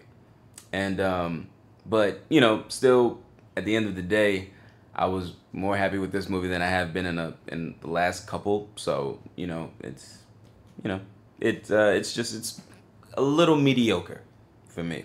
How did you feel about it? Well, the only thing I want to throw in there is, I have not seen the last 2 or 3 Fast and Furious films, so the only thing I knew about Shaw is he killed Han. So I'm just like, how the hell is the nigga that killed Han now supposed to be family? So I gotta watch the other ones to catch up on how, you know, we could be cool after this nigga killed your partner and shit. But I mean, he does something. He does like. You know what? This movie made me like appreciate the last Fast movie, Fate of the Furious, because there's 2 dope ass scenes in that movie, and one of them include Shaw and Hobbs, which makes you think this would be a perfect fucking idea, right? Because they work in very small doses, right? Yeah. Now, then there's another scene where old boy, I don't know, do you want me to spoil you, or you think you may watch it? I'm gonna watch it. I'm gonna watch it. There's another scene. Well, okay. He has a scene that if you want to look at it as the first step to his redemption or entrance or forgiveness from the family or in the family, whatever the fuck we're looking at it, they did give him something, a bargaining chip there. Don't he kill his brother though? Wait, who? Shaw. Did Shaw kill his brother? Shaw kill his brother or something? No. You fuck his brother up or something? No. He actually shows up in the last movie. Okay, cool. Well, something weird about, like, okay, one thing I want to say about this before I say what I felt about this movie. If I remember right, Shaw murdered a whole lot of people. Yes, he did. Now, in Hobbs and Shaw, they make it seem like he got set up and that's why he went rogue and we should feel bad for him. But I'm like, you not only went rogue, Shaw, you went rogue. Even if you were set up to go rogue, you started indulging in that rogue shit. It's not like it became set up. It's not like you got set up and went into hiding and just lived the life of like Dexter in the trees, bitch. You said, well, niggas think I'm a bad guy, so now I'm about to be murdering people. So that's the only thing because I didn't see that film, but I heard enough of that film to make me go, wait. We ain't gonna act like Shaw was like at least Hobbs came from being a cop type nigga, you know what I'm saying? You ain't about to tell me this nigga who killed Han, who murdered all these people in these trailers I saw and shit, it was just this good guy at heart. You hear me? Yeah. But that aside, I dug this fucking movie. Okay. I was a fan. I had fun. I told you, dog, this movie is a big dumbass movie. You hear me? But I had fun in this big dumbass movie. You should have died 50 times in this big dumbass movie. You got The Rock and Shaw. Hobbs and Shaw got superpowers. Ain't no way you gonna tell me they don't. They fight with a cheat code or something, niggas. There's been too many times they should be dead. The Rock motherfucking held a goddamn chain attached to a damn helicopter while standing on the back of a pickup truck. And I'm supposed to believe he was able to do that shit? Nigga. This was one big dumbass fun ass movie, dog. It's one of the movies like after we had to sit in Once Upon a Time in Hollywood and shit. This one of those movies that's what I'm like, I could just turn my brain off, look at them, quip and be funny and shit, like the cameos from Ryan Reynolds and Kevin Hart and shit, and just be like, oh, there goes some big dumbass explosions, there goes some big dumbass fights. This is just one big dumbass movie, dog. I enjoyed it, dog. I had fun. I had fun with it. Now I will say, like you said, there are a few too many like. At a point, them fighting each other is like them bickering. Yeah, got a little extra at times. Yeah. And I will say the movie would have been better if they'd have shaved about 20 minutes. Agreed. They just ran too long. Yeah, definitely. I mean, we get that whole like montage where everybody has the fist bump. It's just like they made it seem like the Samoan fist bump is that's the shit, boy. That is their thing. What the fuck did he tell? Did he really tell everybody to Hey, all right, we see this guy. We're going to have a fist bump montage. Hey, fist bump. Fist Make sure you fist bump with Roman Reigns from WWE because he's not nobody likes him. And he's not going to say anything in this entire movie. And nobody wants him. So, I'm a WWE fan, dog. I'm a huge wrestling fan, son. So it was funny being a wrestling fan, right? And seeing from the other perspective of they was making it seem like on wrestling, like he was walking the red carpets. He's being interviewed by people. I got to make you laugh real quick. What's up? I went into work talking to, my coworkers, the ones we talk about. The ones that suck. Yeah, those guys. And I called him Raymond Reigns. Raymond Reigns. And them niggas started laughing at me, man. I was joking. I'm just like, oh my God. And I'm just that like, sounds so much lamer. What are you guys laughing at? Raymond? You think you have a wrestler named Raymond? Raymond Reigns. Raymond? I'm like, what the fuck? Like, the fuck is his name again? I'm like, them niggas was laughing their ass off at me, dog. Now Raymond Reigns. I'm like, good old Raymond. I didn't know, man. I'm like, I Roman, nigga. I'm so far removed now. Strength. Roman Reigns. You right. Yeah, I remember the shit now, nigga. Raymond Reigns is going to enter the building and beat up everybody. Them niggas laughed like 2 minutes, man. Like, you laughing too. Like, you laughing just like them niggas was, man. Like it was 2 of them. Like a nigga named Earl Cunningham about to come and be a wrestler, or Steve. Not just Steve, not Stone Cold Steve Austin, just a nigga named Steve. But what's funny is this, dog. What? They got this shit in WWE. They got this UK branch of one of their brands called NXT UK, right? NXT is this like great wrestling show that comes on their network, and NXT UK is their UK branch. There's this wrestler, dog, this big, huge, big motherfucking nigga, dog. His name is just Walter. But when I first saw his name, dog, I started laughing. I was like, dog, this nigga's he just gets the wrestler. His name is just Walter. But what make it pop is this: one, he's big and he cold, and two, since they're UK with the accent and how amped they get, they be like, Walter, Walter's into the building. Oh no. It's Walter! So they got me so fucked up. I was like, where Walter at? I want some Walter! So I sometimes a weird name to get away, but I don't even think the Brits can save Raymond! Raymond Reigns! Raymond! Nah, it's not happening. I thought I knew what I was talking about. Only Raymond I want is on Ghostbusters. But yeah, dog, they did all this hype for him on WWE programming about how he's in the movie because he's cousins with The Rock, and this was around the time where he had to take some time off because he had leukemia, man, like real shit. Oh, okay. Yeah, so he had to take like 9 months off, but he fought back and now he's back wrestling. He all good now. Okay. But he had to take some while he was taking the time off. He shot that movie and such. Okay. So what I mean, I'm like, okay. I ain't expecting him no big role, but I'm like when The Rock said, I'm going home. You feel me? Yeah. And they was going to go all the way, some kind of magical way. They got all the way to Samoa from like France. I don't know how they do all that. That was boy mad. This movie was dumb, y'all. But this man, Roman Reigns, ain't saying now one word in the entire film. He had fist bumps. He got to do his finishing maneuver from wrestling, the spear and shit. They did double team moves. He got to yell with The Rock, hoo-ha. But this man... Okay, so that was his finishing move. That when he speared you, that's his thing. Okay, he didn't say one word, G. I was like, no, he did not.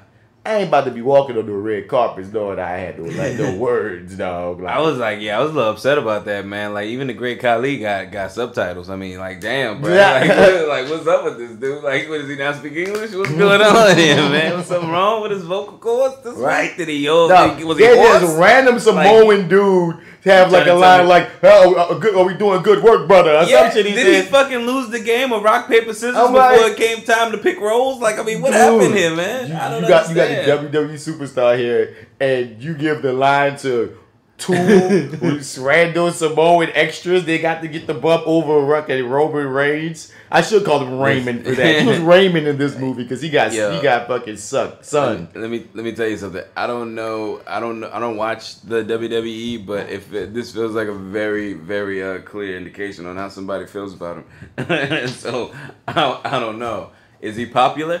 Nigga, he's one of the biggest stars they have. Okay. Because I've heard that they want him to be popular, but like nobody really likes him. I mean, here go the deal. Okay. With Roman Reigns, if we take this aside right fast. Okay. All right, when he came in the game, son, he came in the game in this group, and in the group he was like the newest cat. He was like, you know, he still was kind of learning the way in the way, but he was like a powerhouse. He was a cool cat. He ain't say many words. That character worked. That character got over, and people started really kind of liking him. Like, oh yeah, he the powerhouse of the Shield. That's the name of the group, the Shield. And he like, you know, he only thing he said was like, believe that. He'd say something quick like, I'm gonna whip your ass, and that'd be it. You know, it worked. It was like cool, long gunman ass shit. You feel me? Now, at times, what the WWE will do is they will find a motherfucker that people like and start pushing them to the point that you feel like they're shoving them down your throat. It's fun when it's organic. When you find a guy that you like. You feel me? You start cheering them, and then like the natural way is, all right, pick up on the fans liking this person, but subtly build them into being, you know, the number one guy or what have you. What they did was, once they saw that people like started liking Roman, they started pushing them to the point of he was beating everybody. He became this invincible once. It got to a point where it's like, okay, we get it. You know that we like him. So fans rebelled. You know what I mean? They were always like, kids and women love this nigga. You know what I mean? But there's that like core, like, you know what I mean, 20s, teenage, you know what I mean, crowd of vocal men that's like, fuck this guy. Specifically because y'all are like not making it even fair or fun. You just made him this freaking God person that we see that he's your guy. And once, you know, rebellious motherfuckers like he's your guy, they're gonna be them boos and that, you know, he suck shit. So that went for like a minute where he'll come out and he'll get a splattering of everything. He'll get these huge amount of cheers because he has a lot of fans. And he'll get this booze, and you just like, well, one thing that's about wrestling is this. As long as you're getting a response, even though he's positioned supposed to be a good guy, so they don't want him being booed, but getting a response at all is better than no response, because we ain't making no money if they ain't gonna give a damn about you. So even if they cheering and booing you, at least they give a damn. You know what I'm saying? Yeah. But after the leukemia thing, niggas wasn't booing him that much, because how you gonna boo a nigga that almost lost his life, dog? You know what I mean? Like nah, so like put a man with leukemia. Yeah, bro. It's like look at the show. That's kind of fucked up, yo. And then when he came back, like when he first came back, nobody was booing him. Now lately, it's been like there's a small portion that's starting to build it up again, but it's nowhere near what it was. You're healthy now. It's the small contention. It's nowhere near how it's like split pre-leukemia. And lately, they've been keeping him away from the world title. They ain't been pushing him down the throats. So, you know, he has a shot of redeeming his character. Everybody, I personally think he needed to become a bad guy. Because the funniest thing is this, dog. In that wrestling funny, in the theater that is wrestling, if you become a bad guy, and if you're very, very entertaining as a bad guy, and people get all their boos out their system of wanting to boo you, they'll start cheering you after a while because you're so talented at being a bad guy. Many of the biggest stars, from The Rock to Stone Cold Steve Austin, so many of them, the thing that people started liking was their bad guy personas was so fucking catchy. And then they started getting cheered, and that's when it's organic again. When it's organic, you got to sustain a star over there.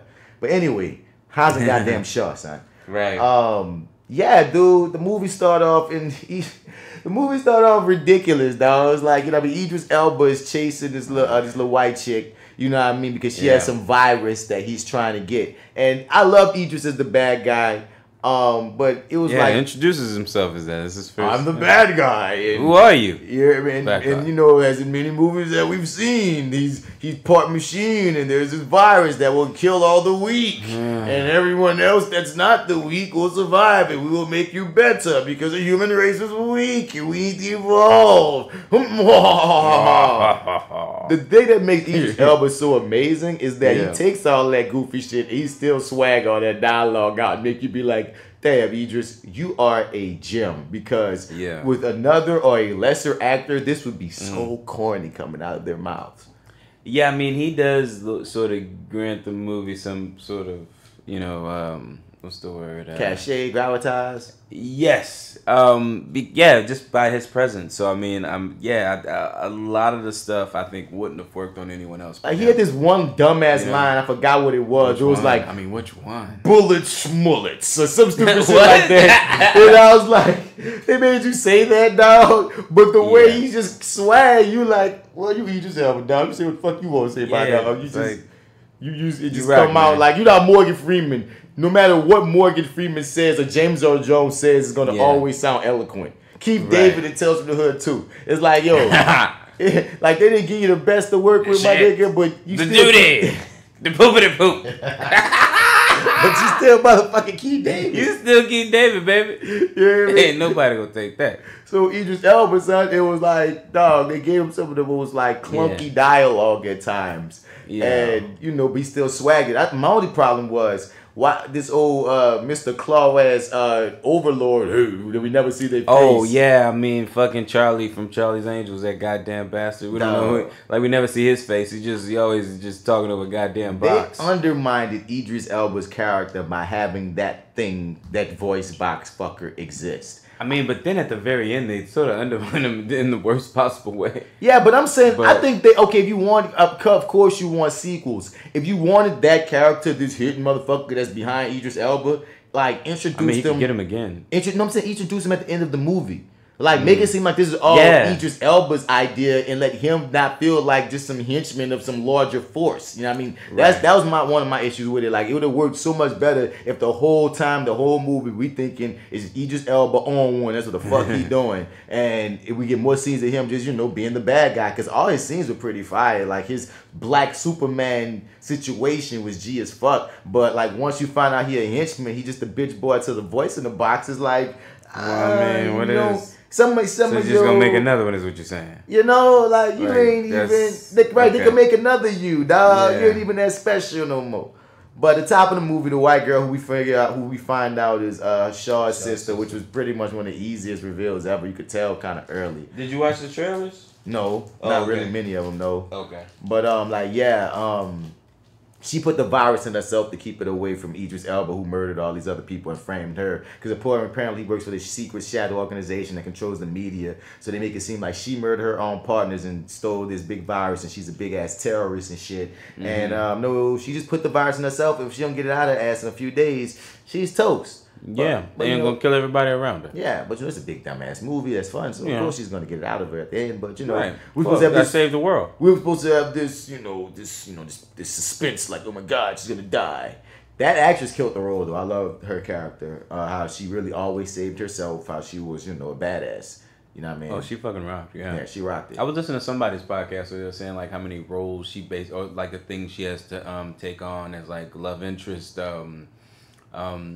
Oh shit, I can't remember them all. Never mind. This was the most unnecessary love interest ever. They did not need to have her and The Rock do any motherfucking thing. They didn't have to. I swear, I stand by The Rock. Anyway, they didn't need to like be together. They didn't have to have the kiss and shit. The Rock has in his contract that he has to have a white female lead, romantic lead in every movie he in. Are you serious? That's how I feel. I ain't serious. That's how I feel, nigga. Dog. I'm like, that's how I feel. Son, he ain't never got a black woman. They always like, nope, I'm The Rock. And my female lead gonna be a white woman, and I'm gonna give me a white girl kiss, and that's what's gonna go down because I'm The Rock. Yeah, that fine ass Rodriguez girl. Who? When? I forget her name. Where? Oh, the ratio ain't high, brother. Nah, Wasn't me talking about? We were saying it was him and Will Smith that do that shit. But when you really look at Will Smith IMDb, he's had a few white women, but he had a whole lot of black women too. Yeah, right? So I gotta take that off my dog Will. It's just recently in his most recent roles, they just like to put Will with white women. But in his totality, white women are hot right now. In his totality, he ain't been on that. My nigga, The Rock, son, all the movies, dog. Sometimes he even got white kids. One movie I watched, that one of the kids was white. And I'm like, yo, Rock, you Samoan and black, dog. You not Michael Jackson, dog. Everybody had these white kids, bruh. Not Lily, my nigga. Come on, Rocky. Yeah, I love you. But yeah, I mean, that aside, still dug the character. Yeah, I mean, I love that opening with him and Shawty both basically be showing how they have their day-to-day shit. And that was a little extra to show us, they're the same but different. Look at this. They all have a routine. Whatever, big and stupid montage. The Rock had to meet up with Ryan Reynolds, was a big cameo as a CIA operative to get him into this game to find Shaw's sister. Yeah, everything in Ryan Reynolds in this movie was great. He was on point. Old boy did direct, I believe, Deadpool 2. I believe. The director of this? Yeah. So called in a favor. Called in a favor. Said they said that he was like on set like 2 days with everything. So that's pretty dope. And then I imagine like Rock and Kevin Hart can't be apart. So it seems like, even though I liked what Kevin Hart was in the film, you made a great point when we saw the movie, when we were talking about it when we left the theater, about how it seemed like the Shaw's Wrangler should have been a cameo too. Yeah, it definitely should have. Because if you got Ryan Reynolds, did that, yeah. So Kevin Hart should have been Shaw's Wrangler. Yeah, why not? And you could have gave another cameo to whoever Kevin Hart was on the plane. Yeah, you know that would have been so much funnier though, man. God damn it. Because we had this whole breakdown with Ryan Reynolds. So imagine Kevin Hart and Jason Statham having to go through this. Like, that motherfucker clearly had one day, but I mean, like, but Kevin Hart was funny. One day. His haircut aside that we were supposed to not notice, he was funny in the parts that he was in. So I ain't saying take him out, but if you're gonna keep Kevin Hart where he is, you should have had someone just as equally as recognizable as Ryan Reynolds being the person that's getting shot to come into the game, because his whole scene with Rock and The Rock's daughter and his chemistry with The Rock and The Rock's daughter, like, was some of the highlights of the whole film. Was Keanu Reeves not available? I'm just, I'm just saying. I mean, they did John Wick. He's not funny like that. I think it would have worked. Nah, not Keanu. Just saying, like there's somebody that we're not even thinking of that would, like, imagine we had Paul Rudd. You know what I'm saying? You know what I mean? It's just, what the fuck are you doing in this movie, Paul Rudd? You know what I mean? Like something that surprising that just had me like, huh? You know what I mean? So I don't know who it could have been. Vince Vaughn. It could have been somebody black. Cat Williams. Not Cat Williams. Whatever they get her for the Cat. Oh my God, Cat Williams. It wouldn't work. Yes. No. You said it. You said it. You know. It's my choice. And now I want it. I'm doubling down on it. Chappelle. That would have worked. If it was Chappelle. Man, he would. I don't know. Rock. Not Chris. Chris Rock. Yeah. That'd been cool if it was Chris Rock. It's Jason Statham. Chris Rock's doing the Saw movies. No. That's gonna be weird enough. But wait, anyway, what? Yeah, you know that? Wait, Chris Rock is doing what? Saw movies. Like he's directing them? He got the franchise now. He's gonna be in it and he's directing, I believe. Yeah. Jesus. Fuck. Chris Rock. Boy. But, hey man, Jordan Peele came from Key and Peele, son. Who would have thought they would have made Get Out and Us? What if Chris Rock got this specific voice and vision for horror, dog? Oh. He might, son. He might. He might, son. You know, I Yo, no, yes, son. I like don't get this twisted, dude. I own I'm trying to think if there's a Chris Rock movie that I don't own. I love like Chris Rock. He's one of my favorite stand-ups, if not the favorite. Top 5, man. I can watch that shit. Top 5 was great. Yeah, that shit was awesome. I can watch that shit over and over again. But I don't know if I want this. But then again, I may want something I don't know I want. So, I mean, hopefully that's the case. But, yeah. Anyway. Yeah, back to Hobbs. They get wrangled in, and they get on this mission. Of course, like, we ain't going to have a movie. They don't get together, and they have this whole pissing match. Really, the whole movie is a pissing match between those two throughout the whole deal. And just one that gets old eventually. That's what the issue is. That's my issue, dude. Old, yeah, but it does where it's welcome. I'll give you that. You know what I mean? It's like, because like when you say it gets old, you make me like put it like this. I look at it like stale bread versus mildew. It got a little stale, but it wasn't mildew.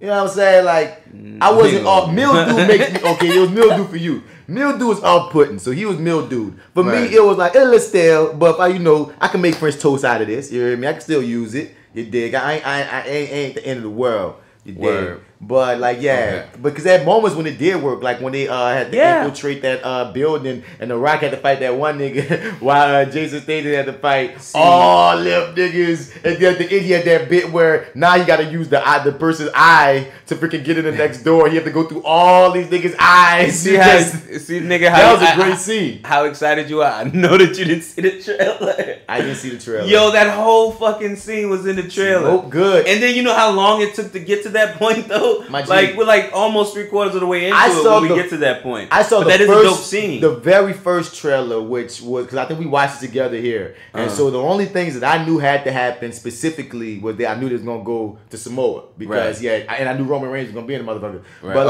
I stayed away from a lot of trailers, dog, because I'm on this kick now. Like Only reason I'm watching trailers because we do this show. You feel me? Right. But one's enough. You know. Yeah, one enough because a lot of these movies, trailers be showing too much. That's why I appreciate Marvel, dog. Because Marvel, like they mastered the. I'm gonna show you just enough and fuck you up when you see the movie. You know what I'm saying? Yeah. Like I need everybody to get on Marvel's train of thought of just save something for the fucking movie. Save most of it for the movie, dog. I can't imagine like being an artist. You know what I mean? Being a director and like knowing how I want the film to play. But you already expecting a majority of what's supposed to surprise you storyline wise. Nigga, if I was a director out here in this game, all my trailers would be footage that I cut out the movie. Every movie would be shit I ain't even using. It's just enough to get you to want to see this. And then when you see it, you're like, oh shit. You hear me? Because I kept the better thing, so you're going to not be mad. It'll be like, you're going to be a little upset. I mean, it's not going to be like, I'm sure you would see that there's no version of this scene in the movie. It's just the scene you saw in the trailer is... It's a different one. It's different. You know what I mean? So. It's just so you can have a different experience when you see my movie. Marvel does that sometimes as well. But, yeah, Marvel fucking CGI's motherfuckers into shots. And out of shots. Yeah, them niggas but protect your story, dog. Them niggas is crafty. Dog, we storytellers, dog. Protect your motherfucking story, son. Word. And I'm glad in a film like this, I didn't see everything that was coming, son. Because, again, I was able to turn my brain off and watch the film. So as the movie go on, you know, Shaw said I'm going to do my own thing. The Rock like, well, you know, they both basically have to do their own thing. The Rock still works with the CIA. Shaw's to be on his super spy shit. And The Rock comes across, you know, Shaw's sister. They have this nice little fight, you know, once again. And, you know, The Rock picks her ass up by one arm. Yeah. Like, her whole body. I'm like, The Rock is a freaking, like, superhero of all superheroes, dog. Apparently, he's really Hercules. He's really John, what's my nigga? He's about to play him in a movie, folk hero. John Henry. Yeah, he's really John Henry. So like, oh my goodness. But The Rock captures the woman, and we find out, you know, they have a little chemistry deal and blah blah blah, and they have a little boom boom boom, and the boom boom boom is witty repartee. And I think Shaw comes back and sees that's his sister, and it's going to be, oh, it's my sister. Yeah, they have this little, I guess, exchange that I feel like plays again. Basically, no. First, we get this interrogation scene in between The Rock and what's her name? Shaw's sister. Shaw's sister, yeah. Get her name. And Shaw at the same time is going to visit their mom, and their mom even drops the line, I want you to get back cool with your sister. So I'm like, okay, you drop this in the movie, and then we see this mysterious woman, white woman with an accent. Oh, duh. And this is like this whole idea of Shaw being set up is like something brand new to us. Like this is something that they pulled aside to kind of be like, okay, now he's one of us. We've done this sort of thing before. And it's like, no, we really did. He got more penance he need. Yeah. I love his mother's character, though. I love the mom character. Oh, yeah. She shows up, too, in the last movie. I think that's the first time we see her. But, yeah, she's always dope. Every scene she's in, she's amazing. And then...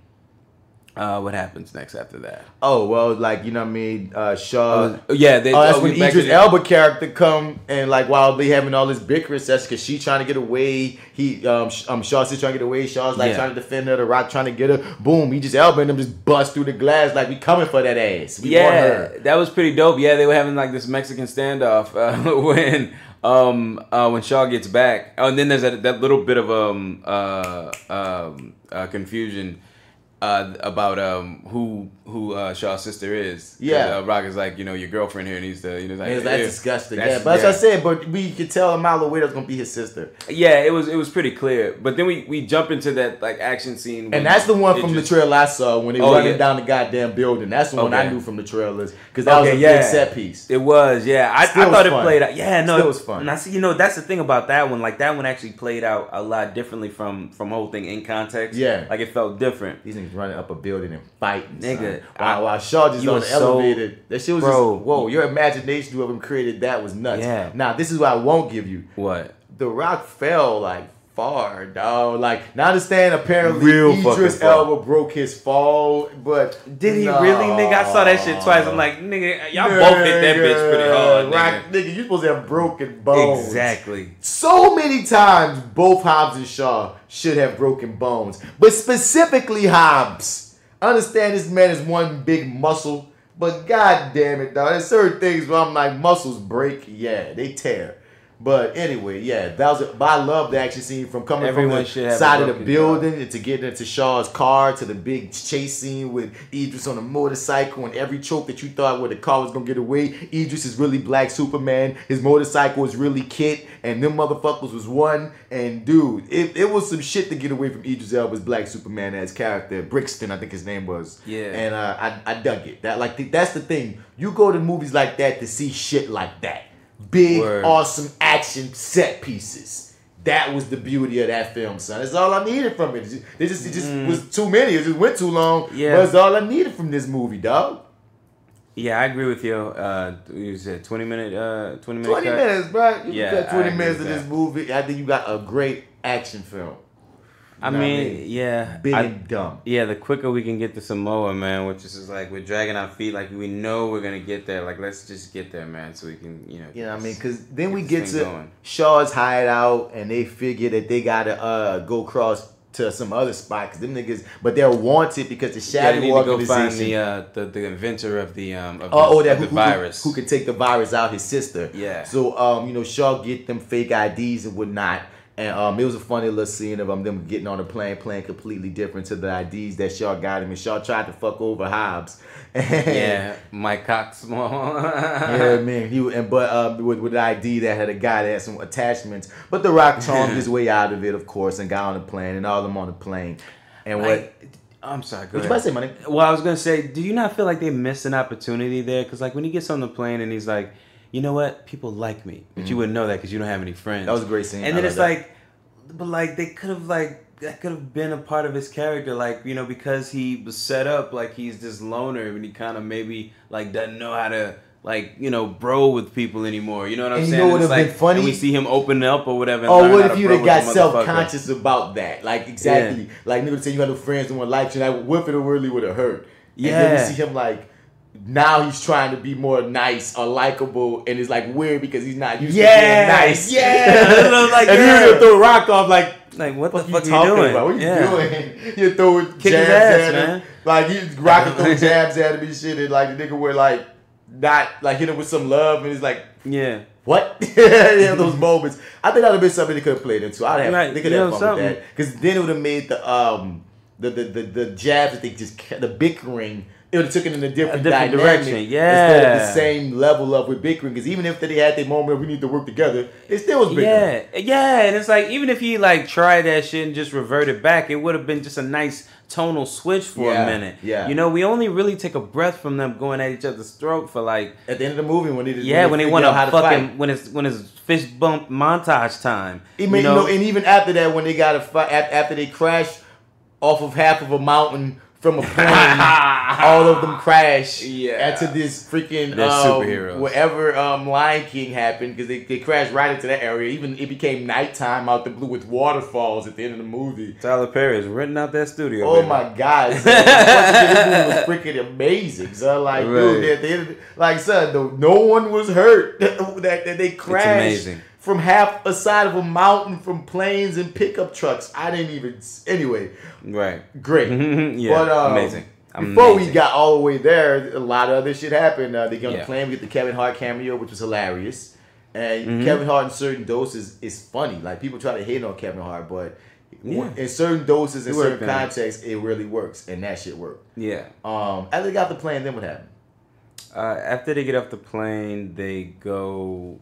I think don't they go take the stand? They go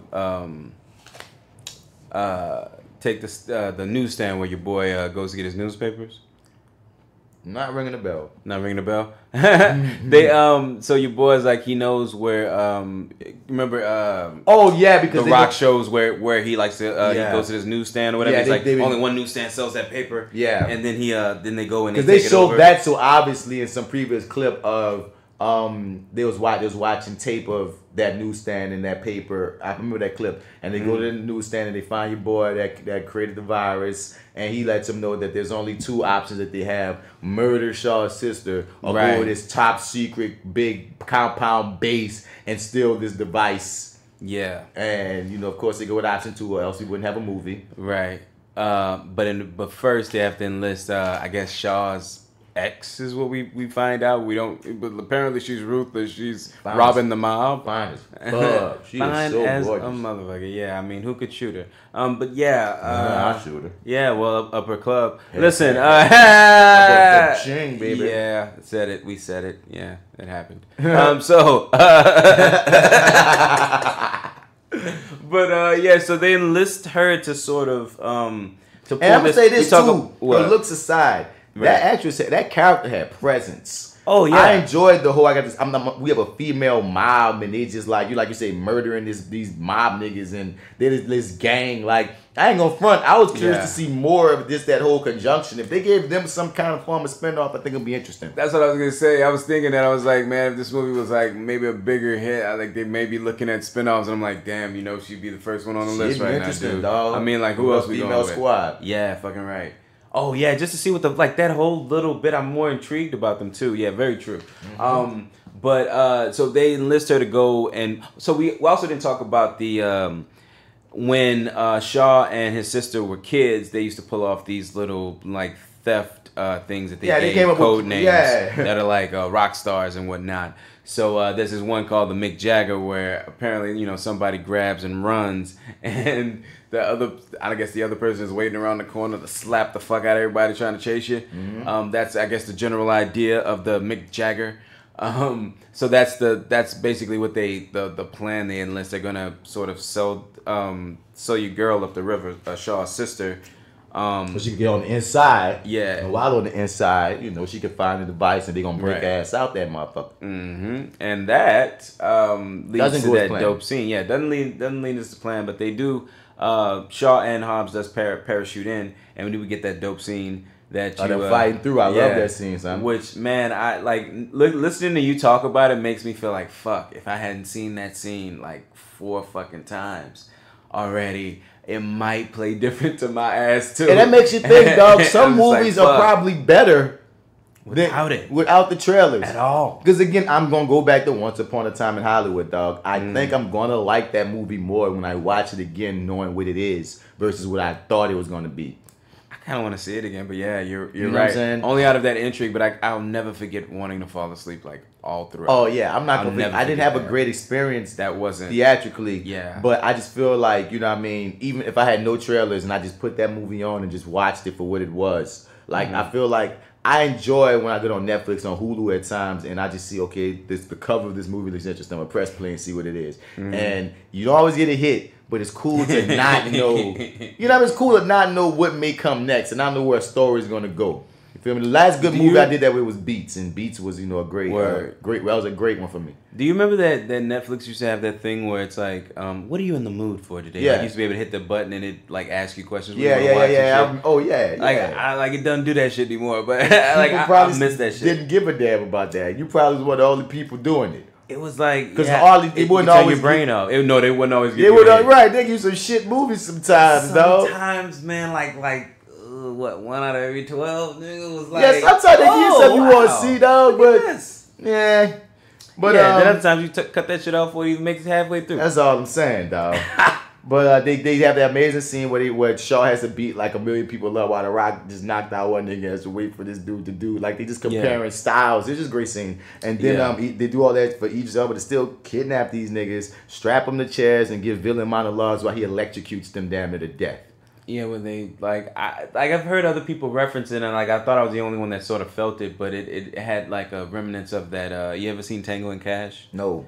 Like they have so it's like Sylvester Stallone and Kurt Russell. Oh, that's old school. Old school shit. Yeah, and Sylvester Stallone got the glasses and shit. Yeah. Shit. Right, I haven't seen it in years, dog. Right. I don't remember the beats at all, but I know what you're talking about. Like it scarred me as a kid watching them like get tortured. They were in prison at one point. Like motherfuckers just dipped them into some electrocuted water. You saw the ass like fucking frying and shit.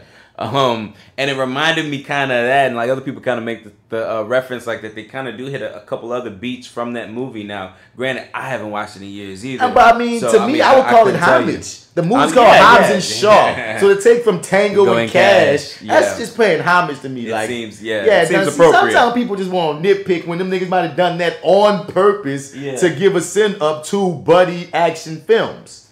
You know what I mean? Nah, give them that. I'm gonna give them that. I'm gonna give them that as them doing their homework. You know what I mean? Because I did feel for them getting electrocuted, dog. Because that's the thing about it. I like that scene, and I didn't like that scene. I like the scene for you finally get to see them not look like invincible superheroes because they was in pain. You and me would not take that many jokes of electricity. Sure. Yeah. But I'ma just say they broke themselves from their own chairs. I'm saying before that's a different scene, my nigga. I'm just saying when they were in the chairs. When they were in the chairs, my nigga. What changed? And we have this whole exposition dump the whole time. From Idris Elba telling us about how his whole history with Shaw and how Shaw put a bullet in his head because he didn't want to join up with the shadow organizations, nefarious schemes to make better human mechanical beings. And so now Idris is really getting his revenge, but the mechanical, the voice box nigga, and this would piss me off too. I was on Idris' side. Voice box nigga, evil motherfucker going, yeah, get Hobbs and Shaw on our side. And Idris like, nigga, no, like, I got killed trying to just get Shaw on my side. Yeah. He's not the type of niggas that I could turn. Let's murder them. That's why he probably took it easy on him earlier. And so it's like my G, like him trying to turn them later. I'm like, dog, Idris, you ain't about Brixton, you ain't about to turn these niggas. I don't even know why we playing. Now I don't know why also that you tell us that a man can only take 3 of these jokes and you hit him with it at least 6 that now more than 4. Because when you hit him with 3, they still was living. And I'm looking like, you sure it wasn't 5? I feel like you hit him with 2 more after that. He told him okay, so here's the thing. He said we learned that a body can take only 3. Yeah. And he hit him with them 3. But Hobbs say, I bet we could take 5. Yeah, he did 5 or 6. And he got that first one. He got the 4. Yeah, but I thought he made it to 5. Oh, no. I thought he gets interrupted for he gets to 5, but he got the 4. I thought he got shot 5 times. Either way it go, them niggas kept getting shot. And meanwhile, Shaw's sister has found the device, but she see Hobbs and Shaw about to get murdered. So she tried to save them, but she don't realize that their guns is like fingerprint protected, which we'll find out for a reason later that they used script-wise why they made it that way. She don't really save much of shit, and then like you said, they basically break out their own chairs and kick everyone's ass. Yeah, it's like, but we lose the doctor who was, that's right. I can't remember how he got kidnapped. How did he get back into the hands of Brixton went and got that nigga because he knew that they went and visited him, and he basically said, you gonna operate this device for us or we gonna murder you. Oh, right. And then they kidnapped him. Remember that this cool scene we had the flamethrower and almost set that nigga on fire. That flamethrower Brixton, that's when he said bullets schmullets or whatever the hell he said. Now I'm like, you lucky you Idris Elba. And you lucky you holding a flamethrower. You look too badass for me to really be that mad that you're saying dumb shit. I think that was the majority of that character. Like, I see what you're saying, because I didn't even think about it that way. Yeah, like all that shit did play for me. Like a 6 foot something big, attractive British black nigga talking swaggy shit. Like that's gonna a little different. You know what I mean? Like that's gonna play in a way that's good that you gonna forgive shit. Just like The Rock, nigga. People often say The Rock can't act. That's what I would say to that. Acting is being believable under given circumstances. Becoming a completely different person from yourself is a part of the craft, but it's not all that acting is. Okay. So, given just saying that acting is being as believable as possible within given circumstances, yes, The Rock can act. The problem is he can only act like The Rock.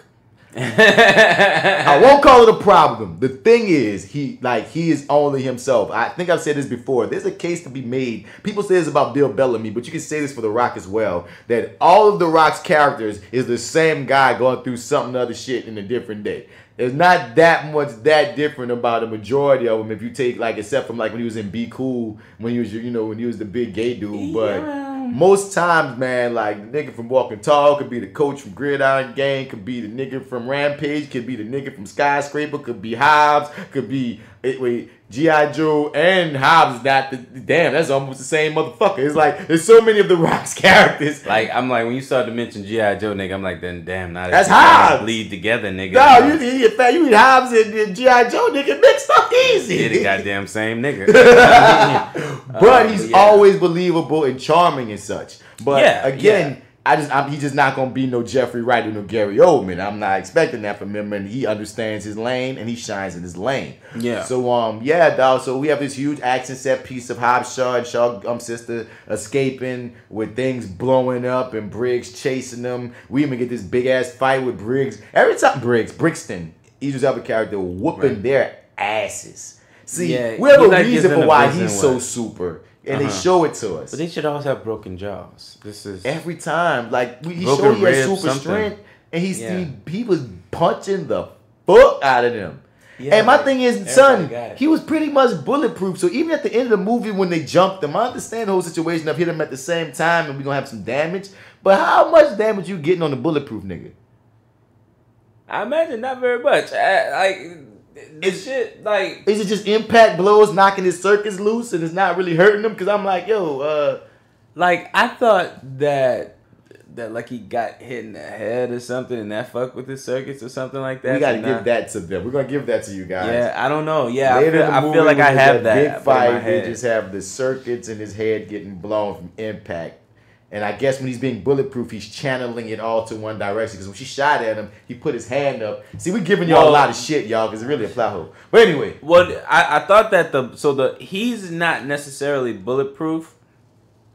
That black suit that he wears, that's what's bulletproof. Oh, really? Yeah, so like if you like when you go like I'll shoot you in the fucking head, like that would have killed his ass. Oh, really? I didn't know the suit was bulletproof because he had all these mechanicals in him. He was like, I'm the perfect man and I am evolved. You're just humans. Yeah, this nigga saying shit like, you stupid humans. I'm like, Idris, nigga. You still human, nigga? Yeah. You just a cyborg. Yeah, and you have an off switch. Oh, which you found very quick. You have an off switch. So after the big hurrah escape from this big explosions at the big top secret factory and everything, and the thing is that scene there almost felt like an ending. Like it felt like the movie ended a few times. At the garage factory. No, when everything blew up and that big fight with Idris and shit. You thinking that was huge, there's not that much movie left. That was a big scene of explosions and fighting and killing and bullets and everything everywhere. They were nowhere near done. Then we go to Samoa. Michael Bay, baby. We go to Samoa and we see we have this whole other plot line of The Rock, you know what I mean? He has this falling out with his brother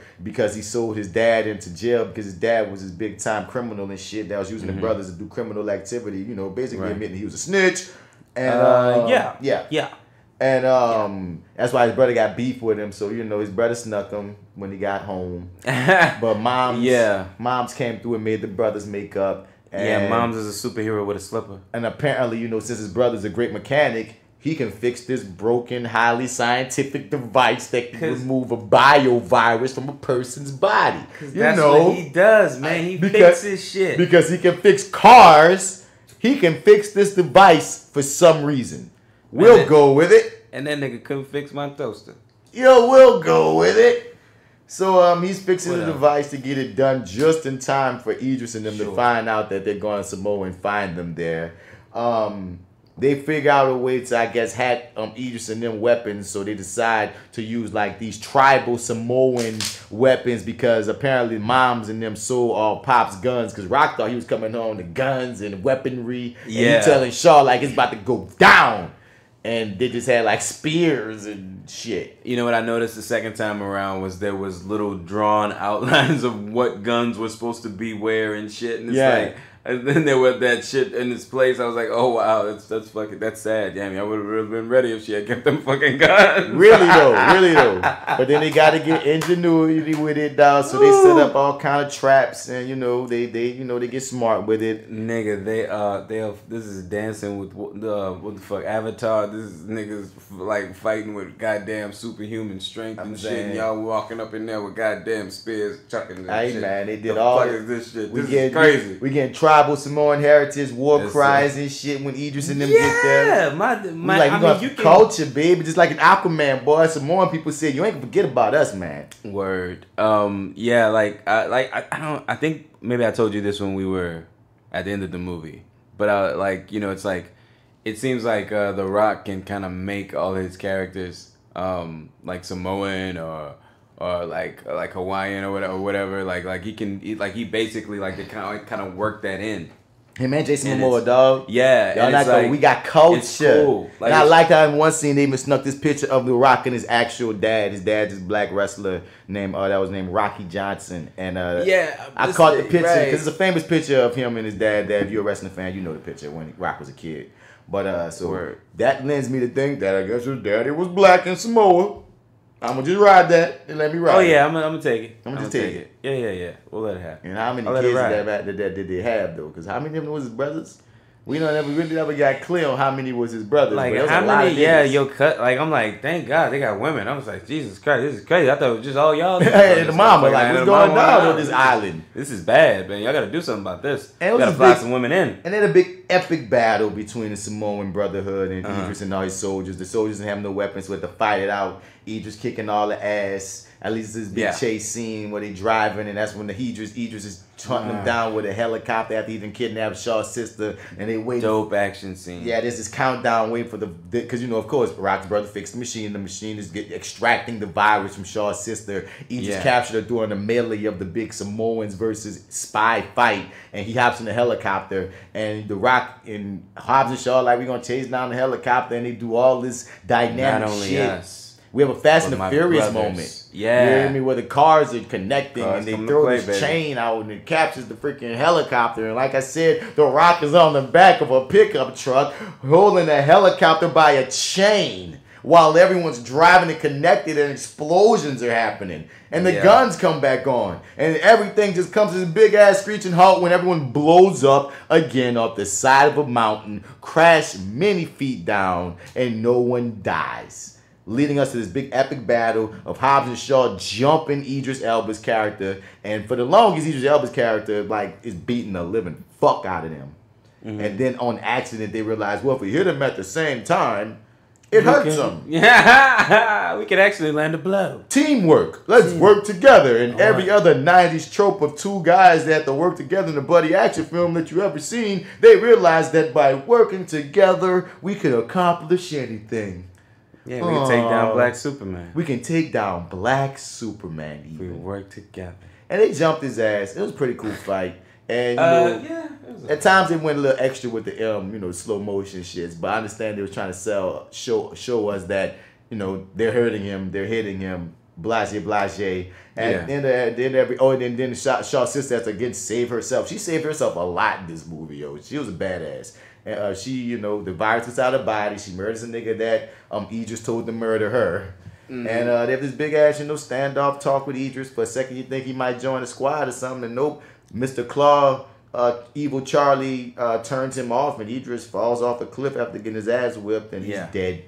Right. And the gang get to ride off into the sunset and chill in Samoa, and the movie pretty much goes off. Like for real, they whooped his ass and had a little moment. And then they both go back to their business. Yeah, The Rock flirting with that man's sister because they had a little kiss moment and unnecessary. I mean, but they actually fucked. We just didn't see that scene. Of course, they fucked. Yeah, and we missed one of the freaking extra scenes, but we did catch the one with Ryan Reynolds. Yeah, basically the first one, begging for Hobbs and Shaw too. Yeah, and a great scene though, funny scene. Like I said, I liked way more than I did. Get some great shots, some great action. Here's what I funny shit. I was like, yo, I don't care to go back and finish this movie. Like, remember, I had to see it twice, and having to see it a second time, getting to actually see the connective tissue that I missed, having to sort of step out like periodically because motherfuckers calling me, telling me, did I take my keys with me? No, motherfucker. Why would I take my keys with me? At work? No, And when I left my car to get repaired, like my tire and shit to get repaired, and then they had to fix like some shit on my battery, or they had to actually swap out my battery. Oh, you're saying why would I have my keys if you guys are fixing my car? Yeah, like I gave them. Well, here's the thing: I gave them to the guy, and we go out, and he wants like, let me just do a survey of the car or whatever. So he goes out and he does his thing or whatever. I grab my stuff out the back seat or my jacket, you know, because it gets cold in that motherfucker, and I start walking away. So they call later on and like, did you take the keys with you? And I'm like, no. No, I didn't. He's like, oh, okay, because we couldn't find the keys. It's funny now, nigga. It's funny now. At the time, it was not funny. It is funny now, but it was not funny at the time. Not at all. And then they call me back again, like 5 minutes later to tell me, oh, hey, yeah, we found your keys. Everything's under control. Everything's under control. Everything's under control. We got everything under control. I'm like, oh, my Jesus Christ. All right, man. Thanks. All right, appreciate it. All right, click. And then, so I had to leave maybe, when did I leave? I left somewhere around that final battle. It had started. It had turned to daylight. And maybe had been there for about a minute and a half or so. But I had to leave the first time. But having to step in and out because they kept calling, you know, periodically about shit.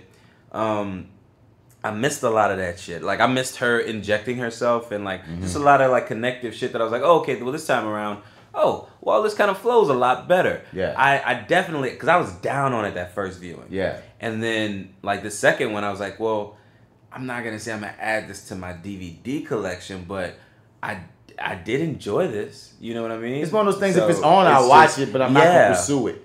Yeah, it's like, but it also, too, it made me appreciate the other Fast and the Furious movie. I mean, people make the comparison, and I have been making the comparison, at least from the last one, because to me, I thought the last one wasn't the best of entries that they've had in the last couple of them. But anyway, comparing that one, though, to this, I was kind of like, well, man, y'all had that memorable scene where y'all were just like, you know, throwing quips at each other in the jail. And I'm sorry. I gotta stop. Sorry. I forget you want to watch. I'm gonna watch it. I'm going to catch up on. They have Furious. So just making comparison, they have two dope scenes that are memorable to me in that movie, and they don't like action sequences. And in this one, they like. I'm trying to think of one. Like I did dig the scene when the Rock jumps out of the building and that whole little. They jump out of the building scene's good. That scene at the top secret base is good. We saw them fighting each other was cool. I see. Like I liked them jumping every time they fought Idris was cool. Man, I'm not gonna let go. They had some good fighting, dog. They did. I like this movie because they were very different fighters. If you saw, don't watch the trailer, Well, fuck the trailer. No, for real. I would watch a Hobbs and Shaw too, though.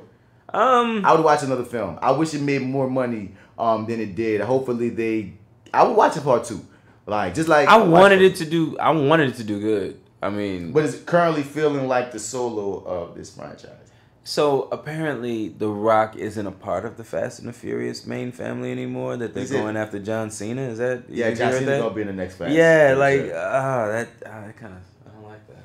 We'll see how it works. Yeah, okay. John Cena getting a lot of roles right now. Hey man, it is what it is. But like, yeah, that was Hobbs and Shaw, man. I dug it. Marty kind of think it was okay or whatnot, and. Man, that's our take on that joint. Yeah, but hey, I got steps. That stuff makes everything okay. What's out right now? What's out worth seeing? I don't know. You know, I wanted to check that out. I don't honestly know. Let's take a quick peek though. I don't know what's out worth seeing. What should be the next thing we see? I know the next time we link up, we're gonna talk some Euphoria. Yeah, I was just I had to pause it to come over, man, because I was. Oh, you watching the last episode? Yeah, man, I got like maybe 20 minutes left. Yeah, I just started the last episode. I'm 10 minutes in the last episode. So, like, yeah, we can talk Euphoria next go round. No interest in the kitchen? No interest in the kitchen whatsoever. That bitch fly. Scary stories to tell in the dark? Nope. No interest in that one? Okay. Nope. Brian Banks might be cool. Brian Banks, yeah, I was kind of interested in that one. Yeah, it looks like Frenemies, Lion King is still out. Once upon a time, Spider-Man still out. I never saw Toy Story 4. I don't think I'm gonna get to that till it comes back. You never saw Toy Story 4? Yeah, I missed it for some dumbass reason. Okay. Avengers Endgame is still in theater somewhere. Yeah, are they still trying to? They already beat Avatar. Yeah, oh, well. Yeah, they won. Nowhere close, at least. But anyway, y'all, we about to get about you, man. Shout out to guy Mr. Bats, man. Hit us up at reviewingdat@gmail.com. As we always say, you refer it, we review it. I'm still taken aback that we don't have the episode. We got to find that episode. That in time, man. Fuck. I mean, I'm down to do it again, dude. But it's like, fuck, man. We recorded that, bro. Put I like want you this. to know that that shit exists. Peanut did send us another review to do to get us revitalized, and we'll do in time and whatever you send us. Because dude, we put 2 hours in on in time. You doubled that man down. Like, look, listen, I ain't got what I promised you today, son. But we put 2 hours. Give me another one, son, and then I'm gonna come back to you on the good side. But it's like buying it. It's like if you had a game and you broke it, but you like the game, you gotta go buy the game again. And you're like, fuck, who likes buying the same thing they already had twice? Oh, we already got so in depth on that freaking movie the first time that the fact that some kind of way it got deleted or doesn't exist bothers the hell out of me. Don't get me wrong, we have to keep our promise and give it. But making it the next thing that we sit down and review after doing it for 2 hours, man, gives me anxiety. That's why I'm like, Peanut, please. Just tell it. Wait, hold up. Didn't Nasa tell us to review something? This shit? I gotta check that email again. I feel like someone told us that last one was long to review something. I don't know. We'll let y'all know. But Marty, tell them where they can find y'all so we can get about you. You can find me, Marty, MartyEdwards 504 on Instagram, Twitter, and Snap at the chat. Also, go to lowrainpictures.com. Click on the Your30 tab. Like, rate, share, give a comment thread. There we will, give us 5-star review on iTunes. We'll read it on the show. I co-host the show there with the Arrogant Observer. Or, no, wait a minute. I'm sorry, I'm high, y'all. Do you hear him, ladies and gentlemen? Let's take that again. My dog is high as hell. Wow. I am. I'm gone, baby. I'm rattling off things I don't even remember. We're going to take this, though, again. Thank you, sir. We're going to take that again, Jimmy. All right, appreciate you. All right, so, you can find me at lowrainpictures.com where I co-host the show there with, what's his name? Black Actopedia. That's right, the Black Actopedia, also known as the Arrogant Observer. Your30 with Marty and the Arrogant Observer. This week, Arrogant Observer has a solo episode up, so check that out. He is ranting, because ranting is what he does, and when he gets to ranting, he is ranting. And check that out. It's because you did have your card, right, to have the episode we recorded to wrap up the 48 shit. I did. I'm going to do that. That'll be the next thing. I'm going to do that tonight, actually. I was going to post that tonight. So, check out the Your30 feed for a special 48-hour wrap-up. Finally putting a nail in that coffin for this year with me and Marty that we recorded earlier. Yeah. You dig. And that's that. Also hit up FlyWithBats@gmail.com if you want to talk to the main cast. We finally got another side 8 up. As we always say, we want you to be part of the conversation. You hear me? And check out the most recent episodes of Acting While Black with Lance Nichols, with Trina Lafargue, with Tanya Wavers. I got one with Edward Buckles and E-Jazz Mason dropping soon. I got one with Nicoy Banks dropping soon. And we got more people to interview very, very, very soon, man. I'm having fun with that. But, meantime, we out. We out there, brother. Dab.